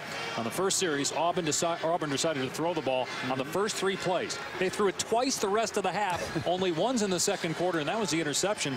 They got back to doing what Gus Malzahn does best. Yeah, running the ball on the ground. They only had the ball for 8 minutes. Tennessee had 22 minutes of possession, but they scored 34 points, and a lot of it has been on this zone read concept. But Darryl McNeil, the safety, and Dontavis Sapp have been trying to figure this out all first half. Who do I go with? Do I go with the outside back that time? Dontavis Sapp goes outside, leaves a huge crease up the middle for Marshall. He's done it inside. He's done it outside.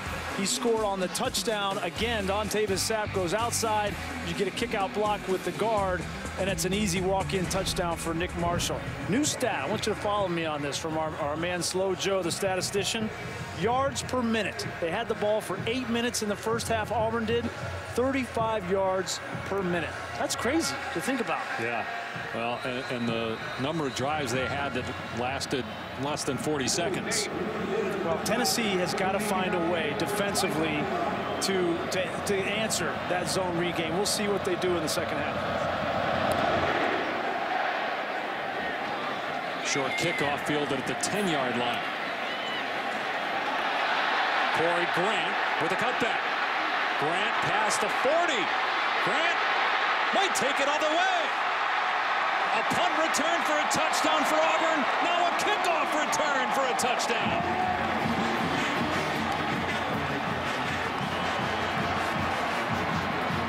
Chris Davis had the 89-yard punt return for a score. Corey Grant with a 90-yard kickoff return for a touchdown. It's all Auburn in Knoxville.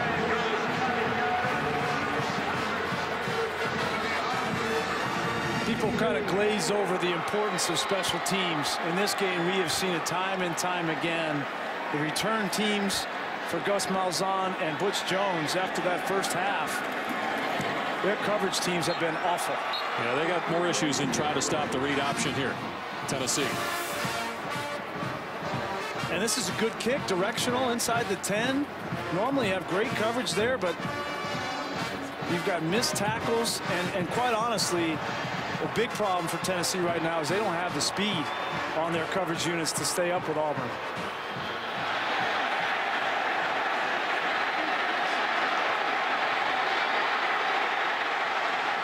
Boy, the ball boys outrunning the Tennessee coverage unit there. Not good, not good. Obviously, Tennessee went in, and I know Butch Jones, he's an emotional, fiery guy. I probably had a fiery message in the locker room at halftime, and to come out and give up that, I mean, that's the worst thing that can possibly happen to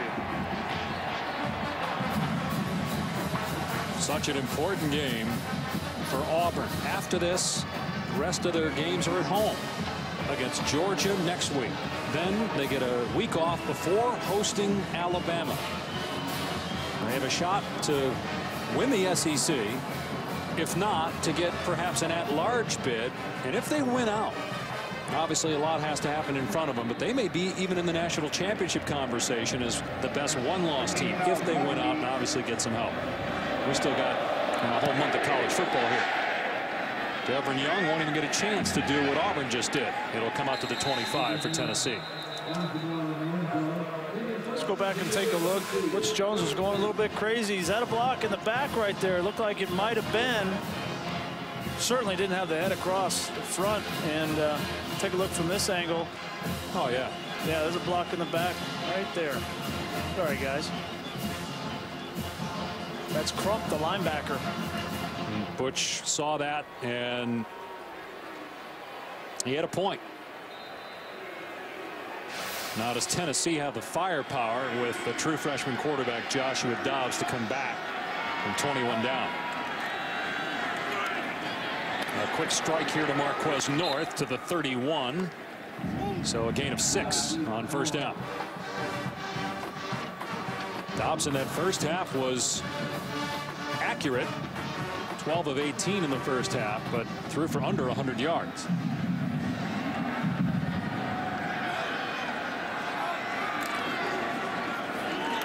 No running here, not much for Neal. He gets dumped at the point of attack by D Ford. Tennessee was able to run the ball pretty well in that first half.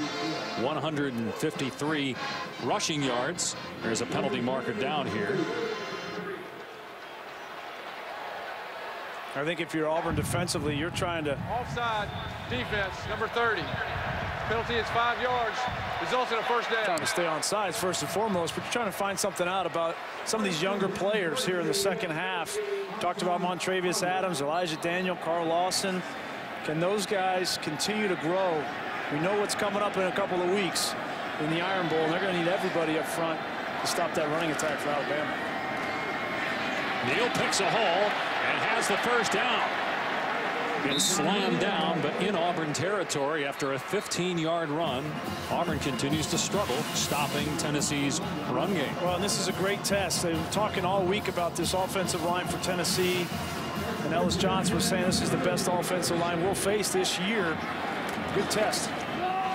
Here's Neal again. Another big hole to the 41.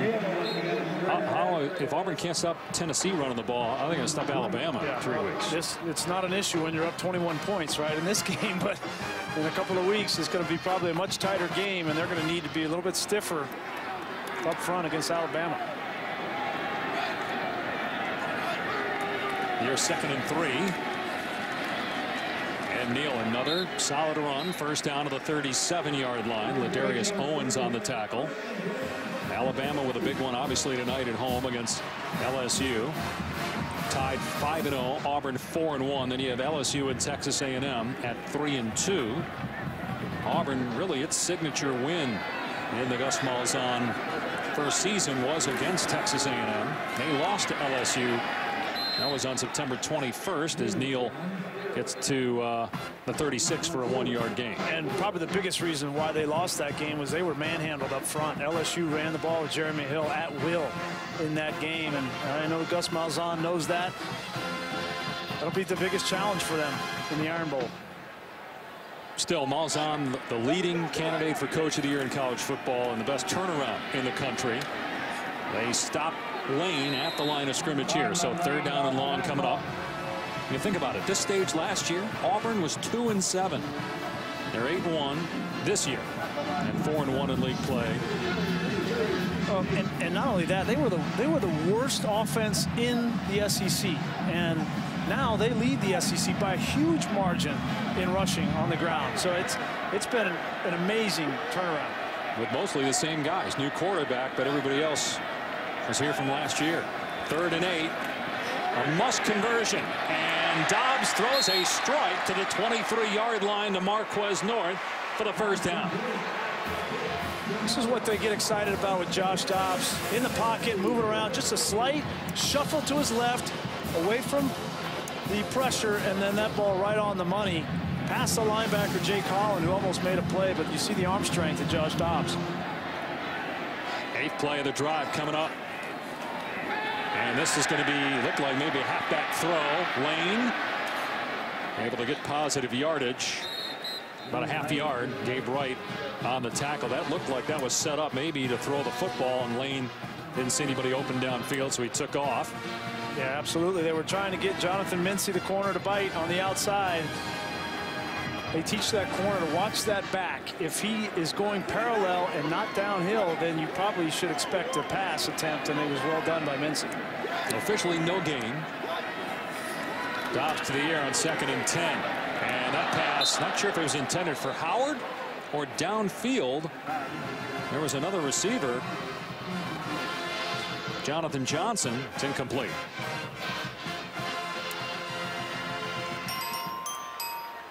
Bring up 3rd and 9 here. It's where if you're Josh Dobbs, you got to understand it's probably 4-down territory, down 3 touchdowns in the game, so you don't have to force something downfield. You can still take a check down, maybe bring up a 4th of management.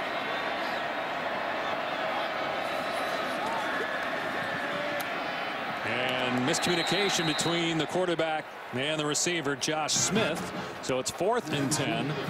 And Butch Jones electing to bring on the field goal team here. Probably tough to convert 4th and 10, so you take points after a good drive. Well, that's what you don't want to see, is just a complete miscommunication. That ball thrown 5 yards from any receiver. At least want to get something there so you can attempt a 4th down conversion. Right. Pilardi has made 2 attempts already today. This is a 40-yard try. And it is true again for Michael Pilardi.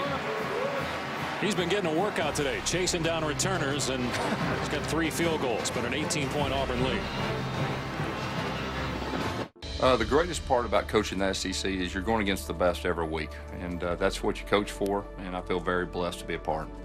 When people see us on film, they should see our guys playing extremely hard, playing together, you know, that playing good, hard-nosed football with great discipline and great success. I coach because I love kids. You know, I'm an old high school football coach. I love the game of football. I love setting goals and watching guys achieve them.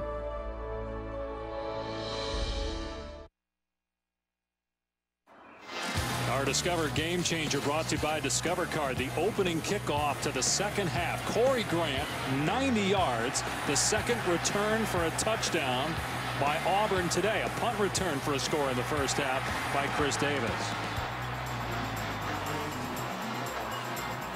Tennessee has been able to move the ball. They just can't either stop Auburn's offense or their return units.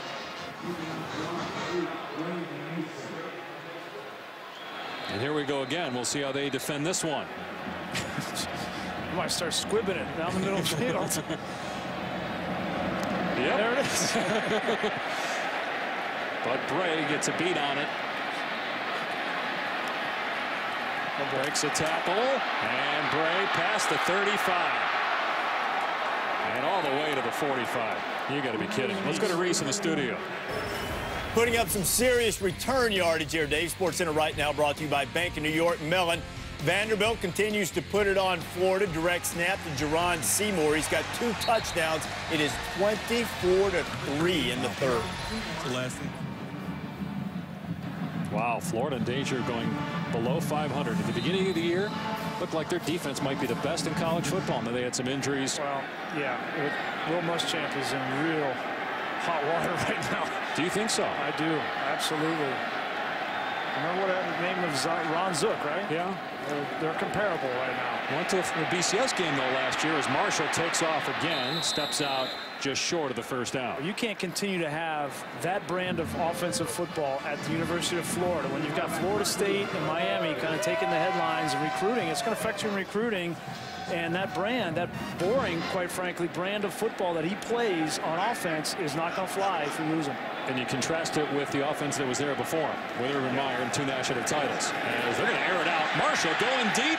Sammy Coates, we haven't called his name really since the first quarter. He leads the nation in yards per catch. They took a shot there on 2nd and 1, so it's 3rd and 1. Yeah, and Coates has been a real nice surprise for Auburn. Great compliment to this rushing attack. Almost like, you know, when you have those Georgia Tech offenses where they have the really good wide receiver that every now and then they take that shot down the field. That's what Coates has been for this Auburn offense. Can Tennessee get a stop here on 3rd and a yard? Nope. Trey Mason. Gain of 5. Well, Gus Malzahn knows on 2nd and short that he's going to convert on 3rd and short, so he's going to take a shot downfield. That's just good play calling. And you know, I've been really impressed with Gus Malzahn this year, not just in changing the psyche of these players and coming in and instilling confidence in them, but also his ability on game day to have the right adjustments with his offense that he knows better than anybody.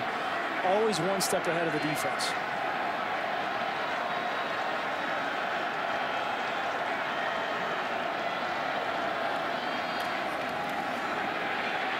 Marshall keeping, and look at the space.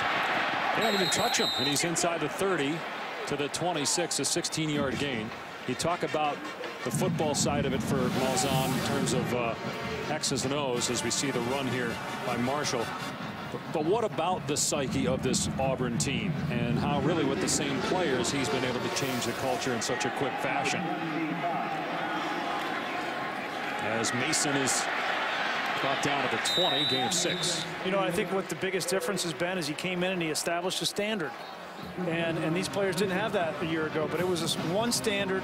There was no more places to hide for these players, right? Last year there was a lot of innuendo and talk behind closed doors. You could go into one coach's office and hear one thing, and another coach's office and hear another, and that's all gone.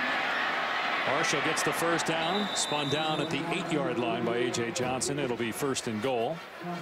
We were talking with Ellis Johnson, the defensive coordinator, and he likened it to, you know, you go into one, talk to one coach, you get one flavor of ice cream. You go talk to another coach, you get another flavor of ice cream, and that's really divisive, and that can tear a team down quickly.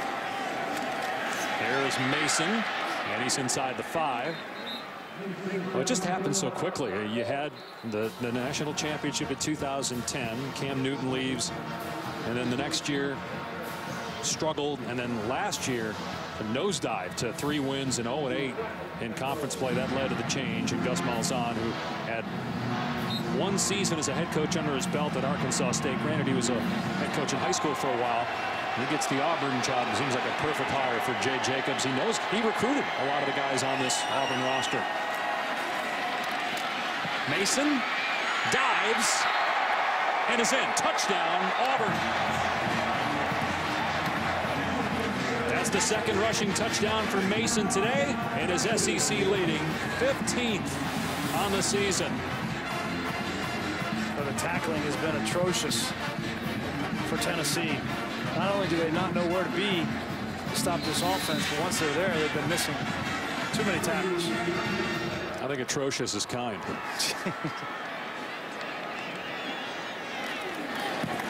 And Parkey makes it 48-23. Auburn pulling away midway through the 3rd.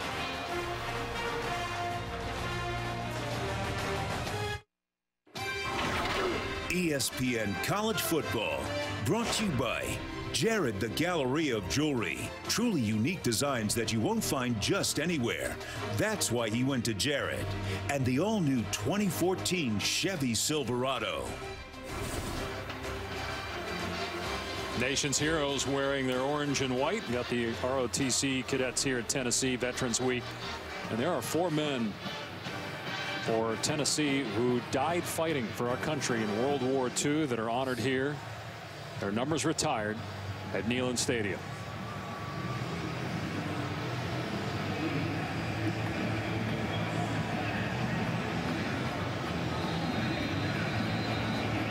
Auburn leading 48-23 midway through the 3rd quarter, trying to get to 9-1 and 5-1 in conference play.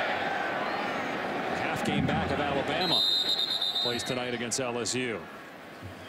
Coming up later on ABC at 3:30, to the big house we go with Michigan taking on Nebraska. Bo Pelini able to pull out a miracle win against Northwestern last week.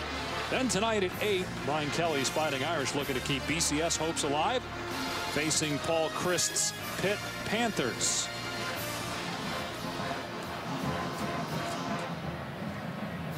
How about Minnesota leading Penn State? Michigan State right now the favorite to win that division, and obviously Ohio State just rolling. Their offense right now playing as well, arguably, as they have in the 2 years Urban's been there. Yeah, the one team that nobody's talking about the Big Ten is Michigan State. Well, that's what I said. They're right now the best team in the leaders as Kroon gets the catch at the 31. Love to see that defense go up against that Ohio State offense. That would be a great Big Ten championship game. Ohio State should move up in the BCS standings. How much depends on what happens in the Alabama game tonight. They're currently 4th, but obviously with Oregon losing, they'll be at worst number 3 in the BCS standings. Lane brought down short of the first down at the 34-yard line.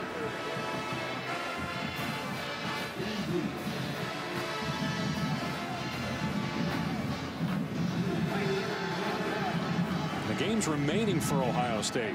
Illinois on the road, Indiana at home, at Michigan, where they lost 2 years ago. And I know Michigan didn't look good, hasn't looked good, quite frankly, in the last month. But that's a game where you can throw out the records. Neal taken down for a loss, so it's 4th down. We'll see what Tennessee does here, down 25. And I don't know off the top of my head how many times that there's been a Michigan or Ohio State team that's been ranked in the top 5, undefeated, looking to go to the Rose Bowl, and has been upset by the other team. But there's been a number of them. So much more football left to play. I know we love to prognosticate who's going to be where, but Alabama and Baylor still have a lot of games left. Baylor's got several against ranked teams, as it's fair caught by Davis. And of course, Alabama plays LSU tonight, and then at Auburn, and then perhaps the SEC championship game. Back in a moment.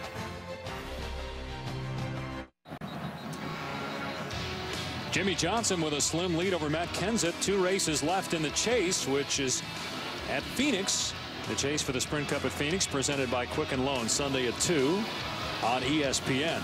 And in a few years, Tennessee will play Virginia Tech at Bristol Motor Speedway. They should get about 150,000 people there for a college football game. Auburn's been going pretty fast. And this one, we'll see if they slow it down here to eat clock. Or if they just run their offense, 25-point lead midway through the 3rd. And here's Cameron Artis-Payne, who's got over 500 rushing yards on the season. You look at some of the stops that Gus Malzahn has had in college, and then what's happened the year after. It's not just him. It's on 07, some of the guys that left, Felix Jones and Darren McFadden, but still Gus Malzahn is a big reason why teams have dropped after his departure. Yeah, that's an amazing graphic right there to see what happens after Gus Malzahn has left some of these places, Tulsa and Auburn in particular. And these teams have really struggled. Artis-Payne again, wrapped up by A.J. Johnson up to 20, gain of 1. As we see Tennessee with a freshman quarterback, I think one of the things that Gus Malzahn does so well is manipulate the talent to accentuate the strengths and mask the weaknesses. You go back to Arkansas, that was a freshman quarterback in Mitch Mustaine. So what did he do?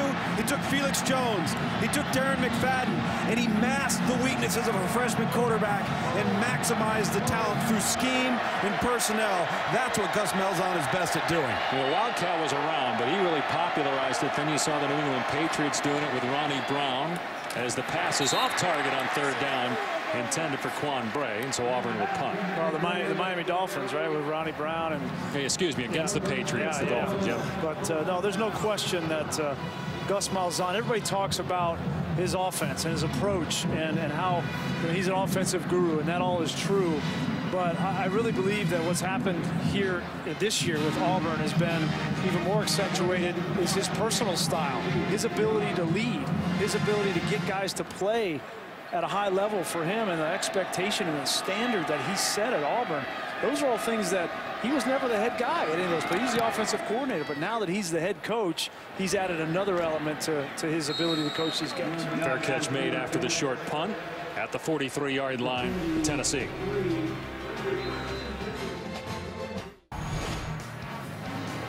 Now, Florida State's a machine. And with Mariota banged up and Oregon losing, maybe Jameis Winston right now is the front runner for a freshman to win the Heisman Trophy for a 2nd straight year. Don't forget about a guy named Manziel and a guy named now Bryce Petty. In the double coverage, and the pass is picked off by Thurisi. That's a difficult throw for a quarterback, to roll right and then try to throw that ball all the way back outside the numbers on the other side of the field.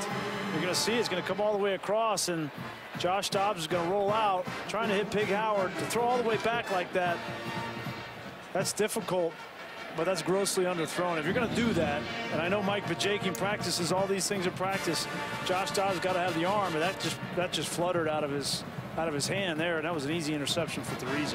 Remember, Dobbs is replacing The injured Josh Worley is likely out for the rest of the regular season. They could go to Nathan Peterman, who started the Florida game after Worley got hurt the first time, but he struggled in that game, and the coaches feel that Dobbs is the better option, so we'll see if they stick with him. Yeah, stick with him. I mean, he's your future. Marshall slipping a tackle out to the 31. He is over 200 rushing yards on the day and over 700 on the season. And the reason I say you stick with Dobbs is not because he's playing lights out in this game, obviously, but because you need him to get experience. He needs a learning opportunity that this game presents, and any snaps you can get him is only going to be beneficial to you later on.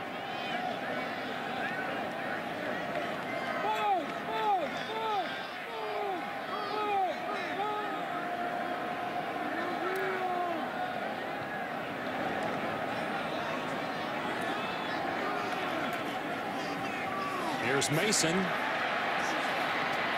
And a first down for Auburn out to the 40. Well, he had the Worley injury. That was in the South Carolina game when he hit his thumb on a helmet. Had thumb surgery on October 29th. Has missed the last 2 games. Expected to miss a few more weeks. Here's the injury in the game we had here a few weeks ago that Tennessee won. But to your point about sticking with Dobbs, you have games coming up. Even though Vanderbilt's handling Florida, it's a winnable game. It's here, and then you're at Kentucky, so you can get to 500 and get to a bowl game in Butch Jones' first year, as Mason is out to the 45. And that's been Butch Jones' goal all along. He's been very outspoken about that. Was they want to get to a bowl game. That's their goal, and doesn't look like it's going to happen. Getting another win in this game, but next 2 weeks certainly winnable games for Tennessee. But they have got to find a way on defense anyway to stop these rushing attacks. It's been and quite frankly, their coverage units in the kicking game. It's been, needless to say, not very good today. Auburn with 312 return yards. Oh, what a cut by Nick Marshall. And Marshall goes down, but got the first down in Tennessee territory at the 49-yard line. We're learning about Nick Marshall this season, and we didn't know a whole lot about him coming in, but take a look at the athletic ability here. I mean, it's pretty good right there. I don't care who you are. Fake out some of these guys on the outside, linebackers. Nick Marshall's shown his speed today. The 209 yards rushing, closing in on the Auburn record for rushing yards by a quarterback. And a big hole for Mason, brought down at the 38. Marshall's only thrown it 7 times. We made a big deal at the top of the show saying, hey, last week because he was a little banged up, they only threw it 9 times. They're only at 7 in this game, and 3 of those were on the first possession.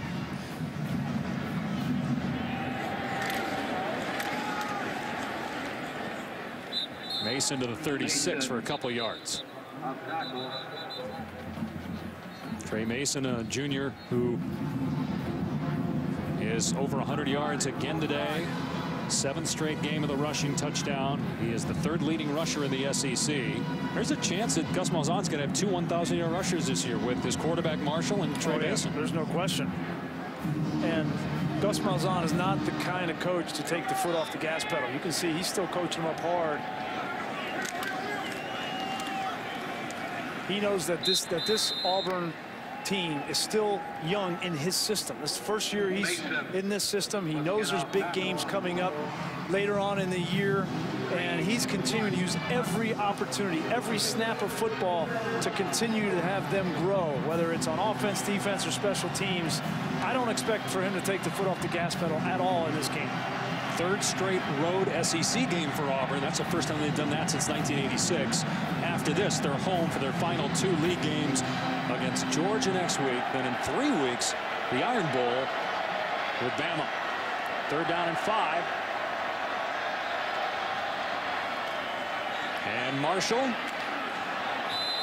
stumbled and close to the first down. Quarterback Marshall.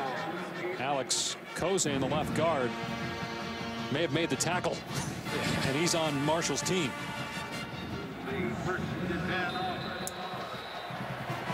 And And they're going to measure here to see whether he got the first down. And what's really interesting is Tennessee now is trying all kinds of different ways to stop this running attack. They're bringing pressure off the edge. They're bringing linebackers on the inside of the defense. And every single one of them, they're failing. It's Gus Malzahn is just calling one step ahead of the defense in every case today. There's a first down. Also, Malzahn has Rhett Lashley, offensive coordinator, played quarterback for him when Malzahn was a head coach in high school. As you see the first down run there by Marshall. Yeah, I'm just trying to show the blitz off the edge there, and Gus Malzahn making the adjustments. He's getting that check from the sideline and making those adjustments. That's part of what makes this so successful on offense. There's Lashley, the offensive coordinator, talking with Malzahn as they are rolling into the fourth quarter with a 25-point lead. Visit WatchESPN.com or download the Watch ESPN app to watch ESPN live anytime, anywhere. Brought to you by Vizio. Auburn on its way to a 9-1 record, 5-1 in the SEC. With Alabama playing LSU tonight. 2 returns for touchdowns, kickoff and a punt return. Plus the quarterback, Nick Marshall, has rushed for 2 scores, over 200 yards. He also has thrown a touchdown pass, one of only 7 attempts by Marshall. It's been an impressive overall performance, but you can still see some warts on defense as Tennessee has rushed for 184 yards. Fresh set of downs for Auburn as we start the fourth quarter at the Tennessee 28-yard line. Here's Corey Grant trying to get outside of that jet sweep. He's inside the 15 and pushed out near, they're going to say stepped out at the 14. 15-yard pickup there for Corey Grant. You know, they hadn't been running a lot of those lately, those jet sweeps. They were doing it earlier in the year. Maybe they just want to show the teams coming up, hey, that's still in the arsenal. We're still going to run that. Oh, yeah, they still have it. And Corey Grant is the guy that they like. We were talking with Coach Malzahn last night. And he's the guy that kind of has taken the place of Ontario McCaleb, right? Remember from the 2010 season. He's their horizontal guy. Mason shoes one defender. Close to a first down. Come up 2 yards short of the 5. This offense is difficult enough to try and stop, but now when you're down 25 points and this Tennessee defense is basically given up, this tackling has gotten to be atrocious.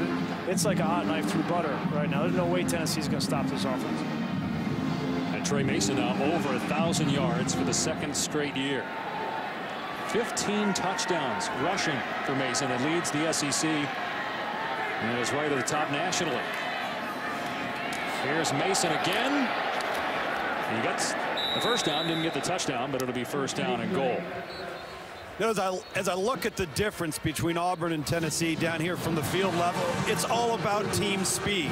You don't see Tennessee with any ability to close the gap or cover ground, and the difference in explosiveness, especially short area explosiveness, we've seen it from Nick Marshall, we just saw it right there from Trey Mason, is really the difference in this ball game, and it's gotten the skilled players for Auburn into space, and that's been the Achilles heel today for Tennessee.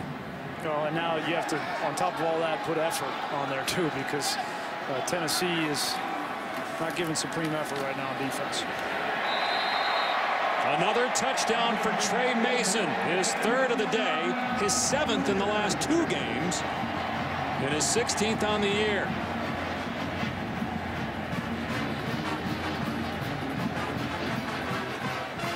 Tom's point about the team speed, that's something that's been a problem for a while here. They're hoping that that's being rectified through recruiting. I believe, Tom, that I saw that Eric Berry's brothers both committed to Tennessee, both considered very talented. And the extra point makes it 55-23 Auburn.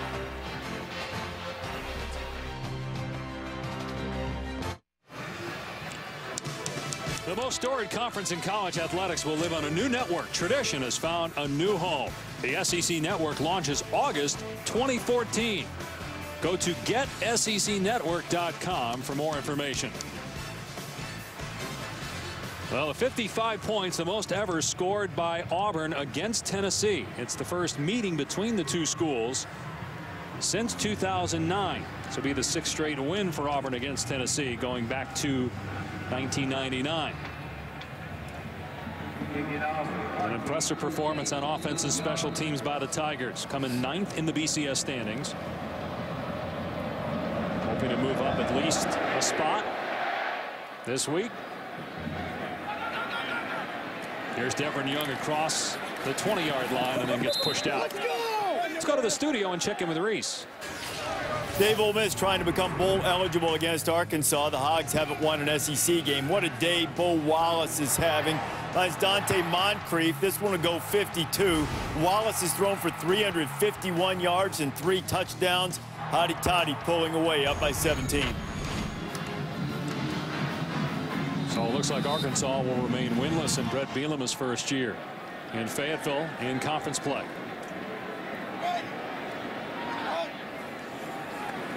Josh Dobbs still in a quarterback. That pass deflected and then caught by Jason Kroom for 8 yards. We mentioned Auburn number 9 in the BCS standings. Let's take a look at the BCS standings. Brought to you by Allstate. Obviously, Oregon will drop from number 3. What'll be interesting is, well, if Alabama wins, you're going to have finally a clear-cut 1-2. But 3, 4, 5, Stanford beating Oregon. There's a huge running lane for Rajon Neal, who's over 100 yards on the day. He gets 20 there. Yeah, I think what'll be really interesting now, and that maybe not just this week, but in the next couple of weeks, is Baylor. Because they beat Oklahoma. Now they got Texas Tech, who's ranked 25th in the country. Then they go on the road to play Oklahoma State, who's 14th ranked. Will they jump Ohio State in that process if they win those 3 games against ranked opponents back-to-back? And that's a big question. And where's Stanford with 1 loss? You know, and people need to remember, as Josh Dobbs shows us his athletic ability, the loss obviously to Utah hurts Stanford, but also the games that they played didn't look so great against Oregon State. Oregon State had 4 chances at the end zone there at the end. They beat Washington by 3 points. So Stanford has a couple of blemishes on their record. And we don't know who the other 1-loss teams are going to be. What if Alabama loses? Are you going to say that Stanford's a better 1-loss team than Alabama? Even if the loss comes later in the season, should it matter if the loss is against LSU or Auburn as opposed to a loss against Utah? But it's totally living in the speculative here with all this stuff. Go ahead, Tom. All right, we'll get Tom in here in a moment, but trying to decipher who's going to be a 1-loss team usually plays itself out. Well, and the problem, as we well know, Ohio State is really going to suffer from Michigan being down. They're probably Michigan fans today against Nebraska. They want Michigan to win, have as much strength as possibly can, and then hopefully play Michigan State in the Big Ten championship. That's really their only chance. And Alabama, Alabama has 3 tough games, obviously tonight, and then obviously against this Auburn team on the Plains, which we can talk a little bit about that, how that matchup looks, and then obviously the SEC championship maybe against Missouri. And remember, even Florida State is just thrashing teams. They've had a history where they've had a stumble. They're not stumbling. NC State last year. They're not stumbling. They're not stumbling. I understand that, but with their schedule, what they have left, Syracuse, I know you're Syracuse Orange. You think they're going to rise up? I'm not stupid, though. Here's 3rd and 1. Neal brought down. Appears to be short of a first down, 4th down. Because what Florida State has left, Syracuse, they have Idaho. Yeah. Okay. The Vandals. Florida's under 500. Florida looks awful, and they'll probably play Miami again in the ACC championship. Florida State's not losing, so you can pencil them in the national championship game right now. One thing, had Wisconsin beaten Arizona State, that would have helped Ohio State's resume. That loss early in the year, the controversial loss, as Tennessee's going to go for it on 4th down and 1.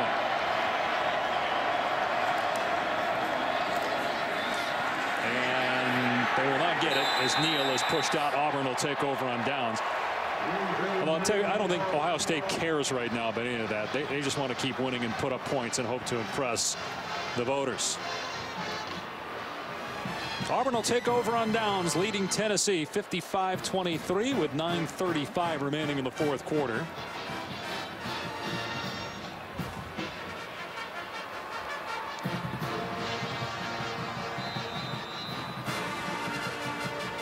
So we'll take a break. Back to Knoxville in a moment. Your cold doesn't rest, but now you can.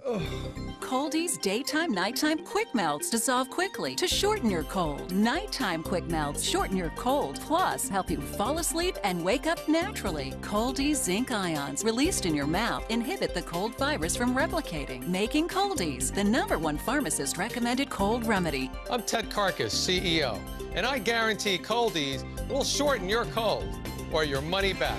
No questions asked. ESPN College Football is presented by Cars.com. Get the right car without all the drama. Cars.com. All drive, no drama. They've been arguably the surprise team in college football, certainly the biggest turnaround from a year ago. Auburn. An impressive road show by Nick Marshall. Quarterback has rushed for over 200 yards, 2 scores. He threw a touchdown pass, and Auburn's put up 55 points. Cameron Artis-Payne on the cutback.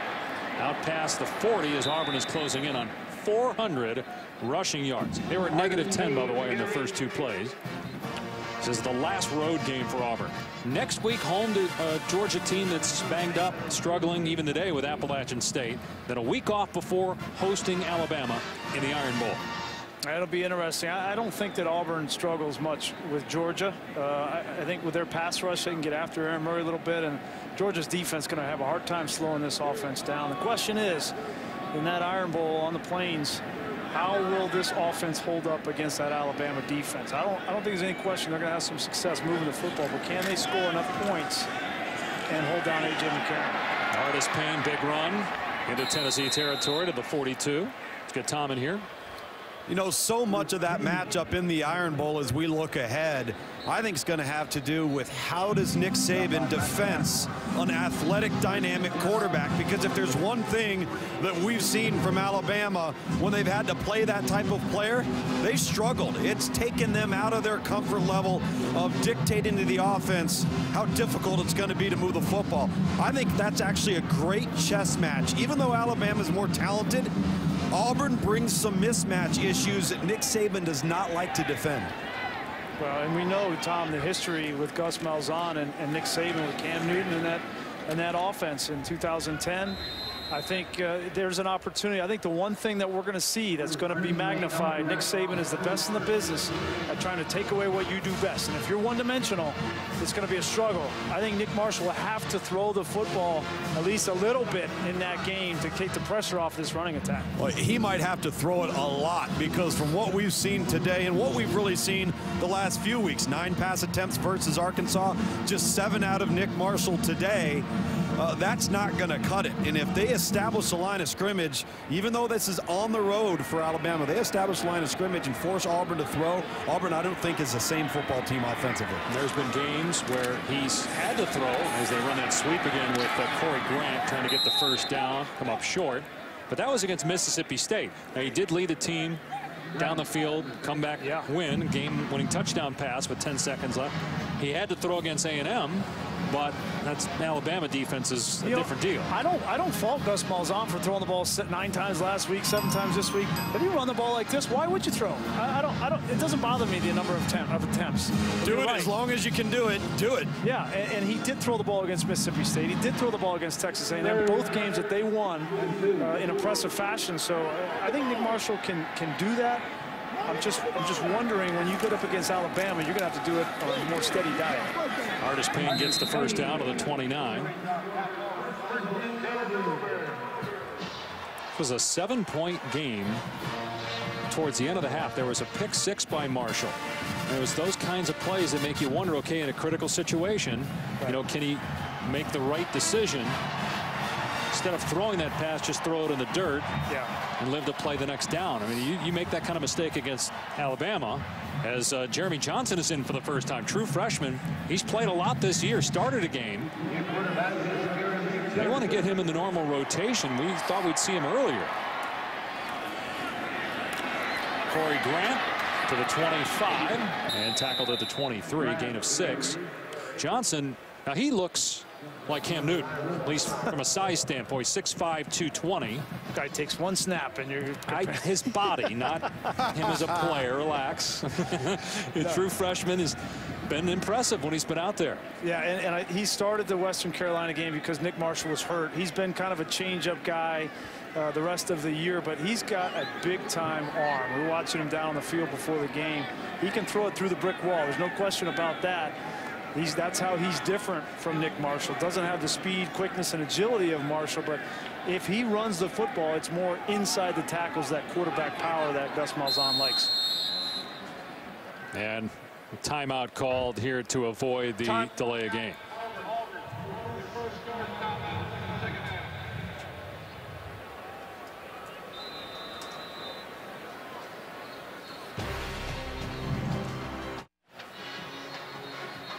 Coming up in about a half an hour on ABC, it'll be Nebraska and Michigan. And then tonight at 8, it's Notre Dame and Pittsburgh. Brady Hoke has not lost at home as Michigan's head coach. There's some pressure in that game now. Those two programs, a lot of history, and they've been down the last couple of weeks. I know last week Nebraska had that miraculous victory, but the loser of that game is going to be tight in Nerve City. Artis Payne on the carry. 19th straight run play for Auburn. Close to a first down. Nebraska had the Hail Mary win last week. We had them a couple weeks ago lose in Minnesota. That loss doesn't look so bad now, right? I mean, Minnesota, boy. Their defense is really good. Rashid Hageman, likely a first-round pick. They still have a chance to make some noise in that division. It seems like Michigan State's pulling away, but Michigan State has to go to Nebraska next week. They still have to play Minnesota. Yeah.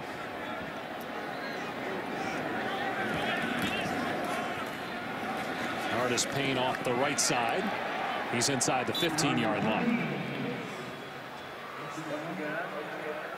Let's get Tom in here for more on Jeremy Johnson. Tom, our national recruiting director for ESPN.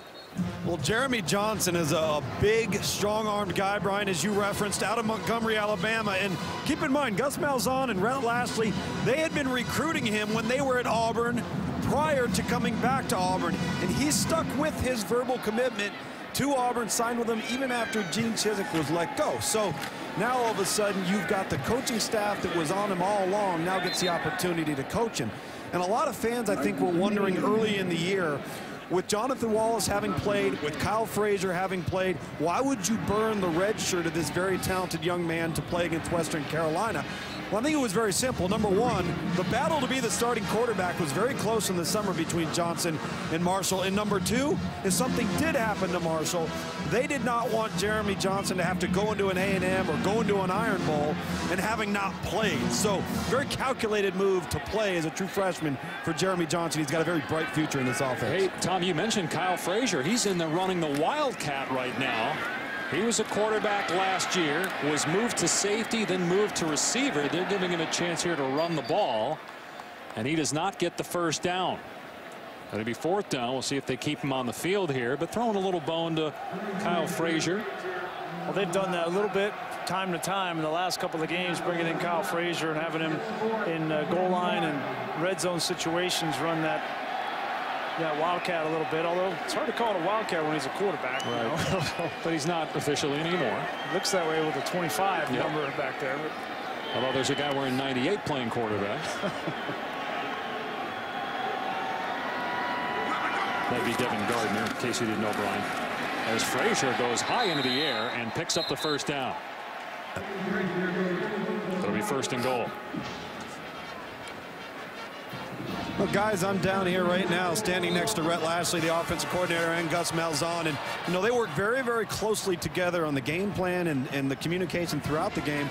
But it's very clear Gus Malzahn's the play caller, but not on this last drive. Rhett Lashlee's been calling the plays. I think this is an opportunity for Gus Malzahn to manage the game, allow his offensive coordinator to take the reins, get some more experience himself in operating the offense on his own.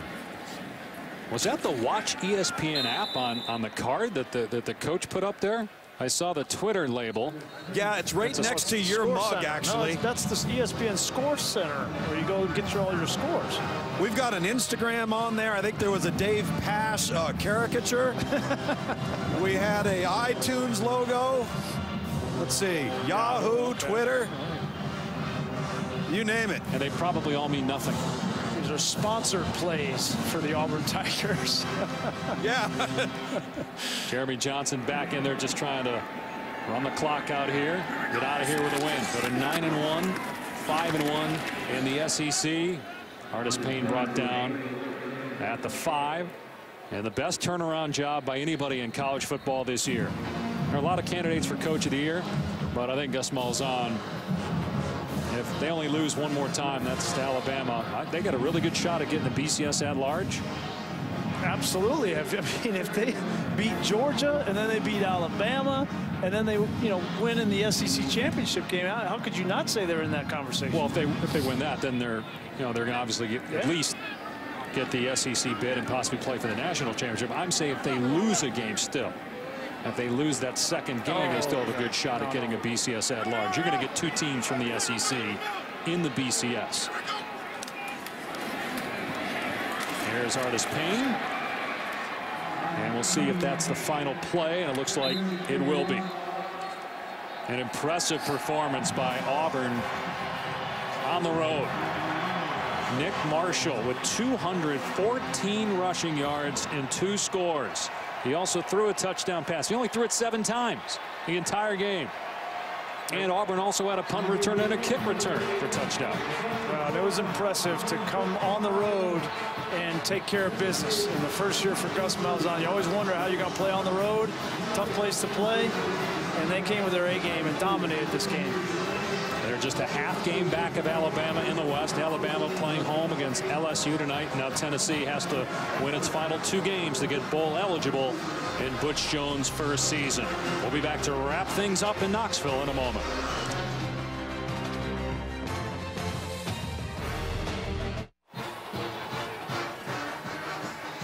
We're back on ESPN's College Football, presented by Cars.com. Dave Pasch, Brian Griese, after an Auburn 55-23 win. The Tigers were down in this game, but then they went to what they do best, and that's running the football. And that extra element that they have on special teams with good return men, that's going to be a challenge for Georgia and Alabama to stop that, as well as the offense of Auburn. We keep waiting for defenses to say this is a one-dimensional offense and we can stop one dimension. Well, 444 yards on the ground today, and if you add in those special teams, which part of the credit goes to Auburn for good special teams and Chris Davis, big part of that is Tennessee was awful in their coverage units today, but certainly Auburn and their coach, who is very understated at times, to say that they played like a top 10 team today. They have a lot of confidence going into Georgia and Alabama. Their head coach Gus Malzahn, and he is standing by with Tom Luganville.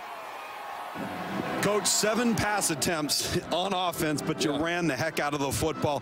That's been the whole mentality of this offense. Why did you early on come out and attempt to throw the football? Well, we just want to keep off balance. We figured they'd walk some extra guys down. We hit the wheel route there. That was good, but then we figured out we were able to run the football. Quarterback ran it well, running back ran it well, and our line did a good job. The kicking game play for you today. You're on the road, tough environment. When you needed a pulse, you got one out of the special team. Yeah, we feel like we got one of the better special teams units in all the country, and I think they showed that today and helped us win the game. How about this football team going forward? It doesn't get any easier. What do you have to say about their focus in terms of each and every week dealing with success? I was worried about this one. I mean, they've been playing great at home. They're an up-and-coming team. Our guys came out, took care of business. They played like a top 10 team today. All right, thanks, Coach. Good luck. Thank you. And they're 9th in the BCS standings. We'll see where they are tomorrow night when the next BCS standings are released. Of course, a lot depends on what happens with Alabama in its game with LSU tonight. Auburn currently a half game back of the tie for the top spot of the SEC West after a 55-23 win in Knoxville.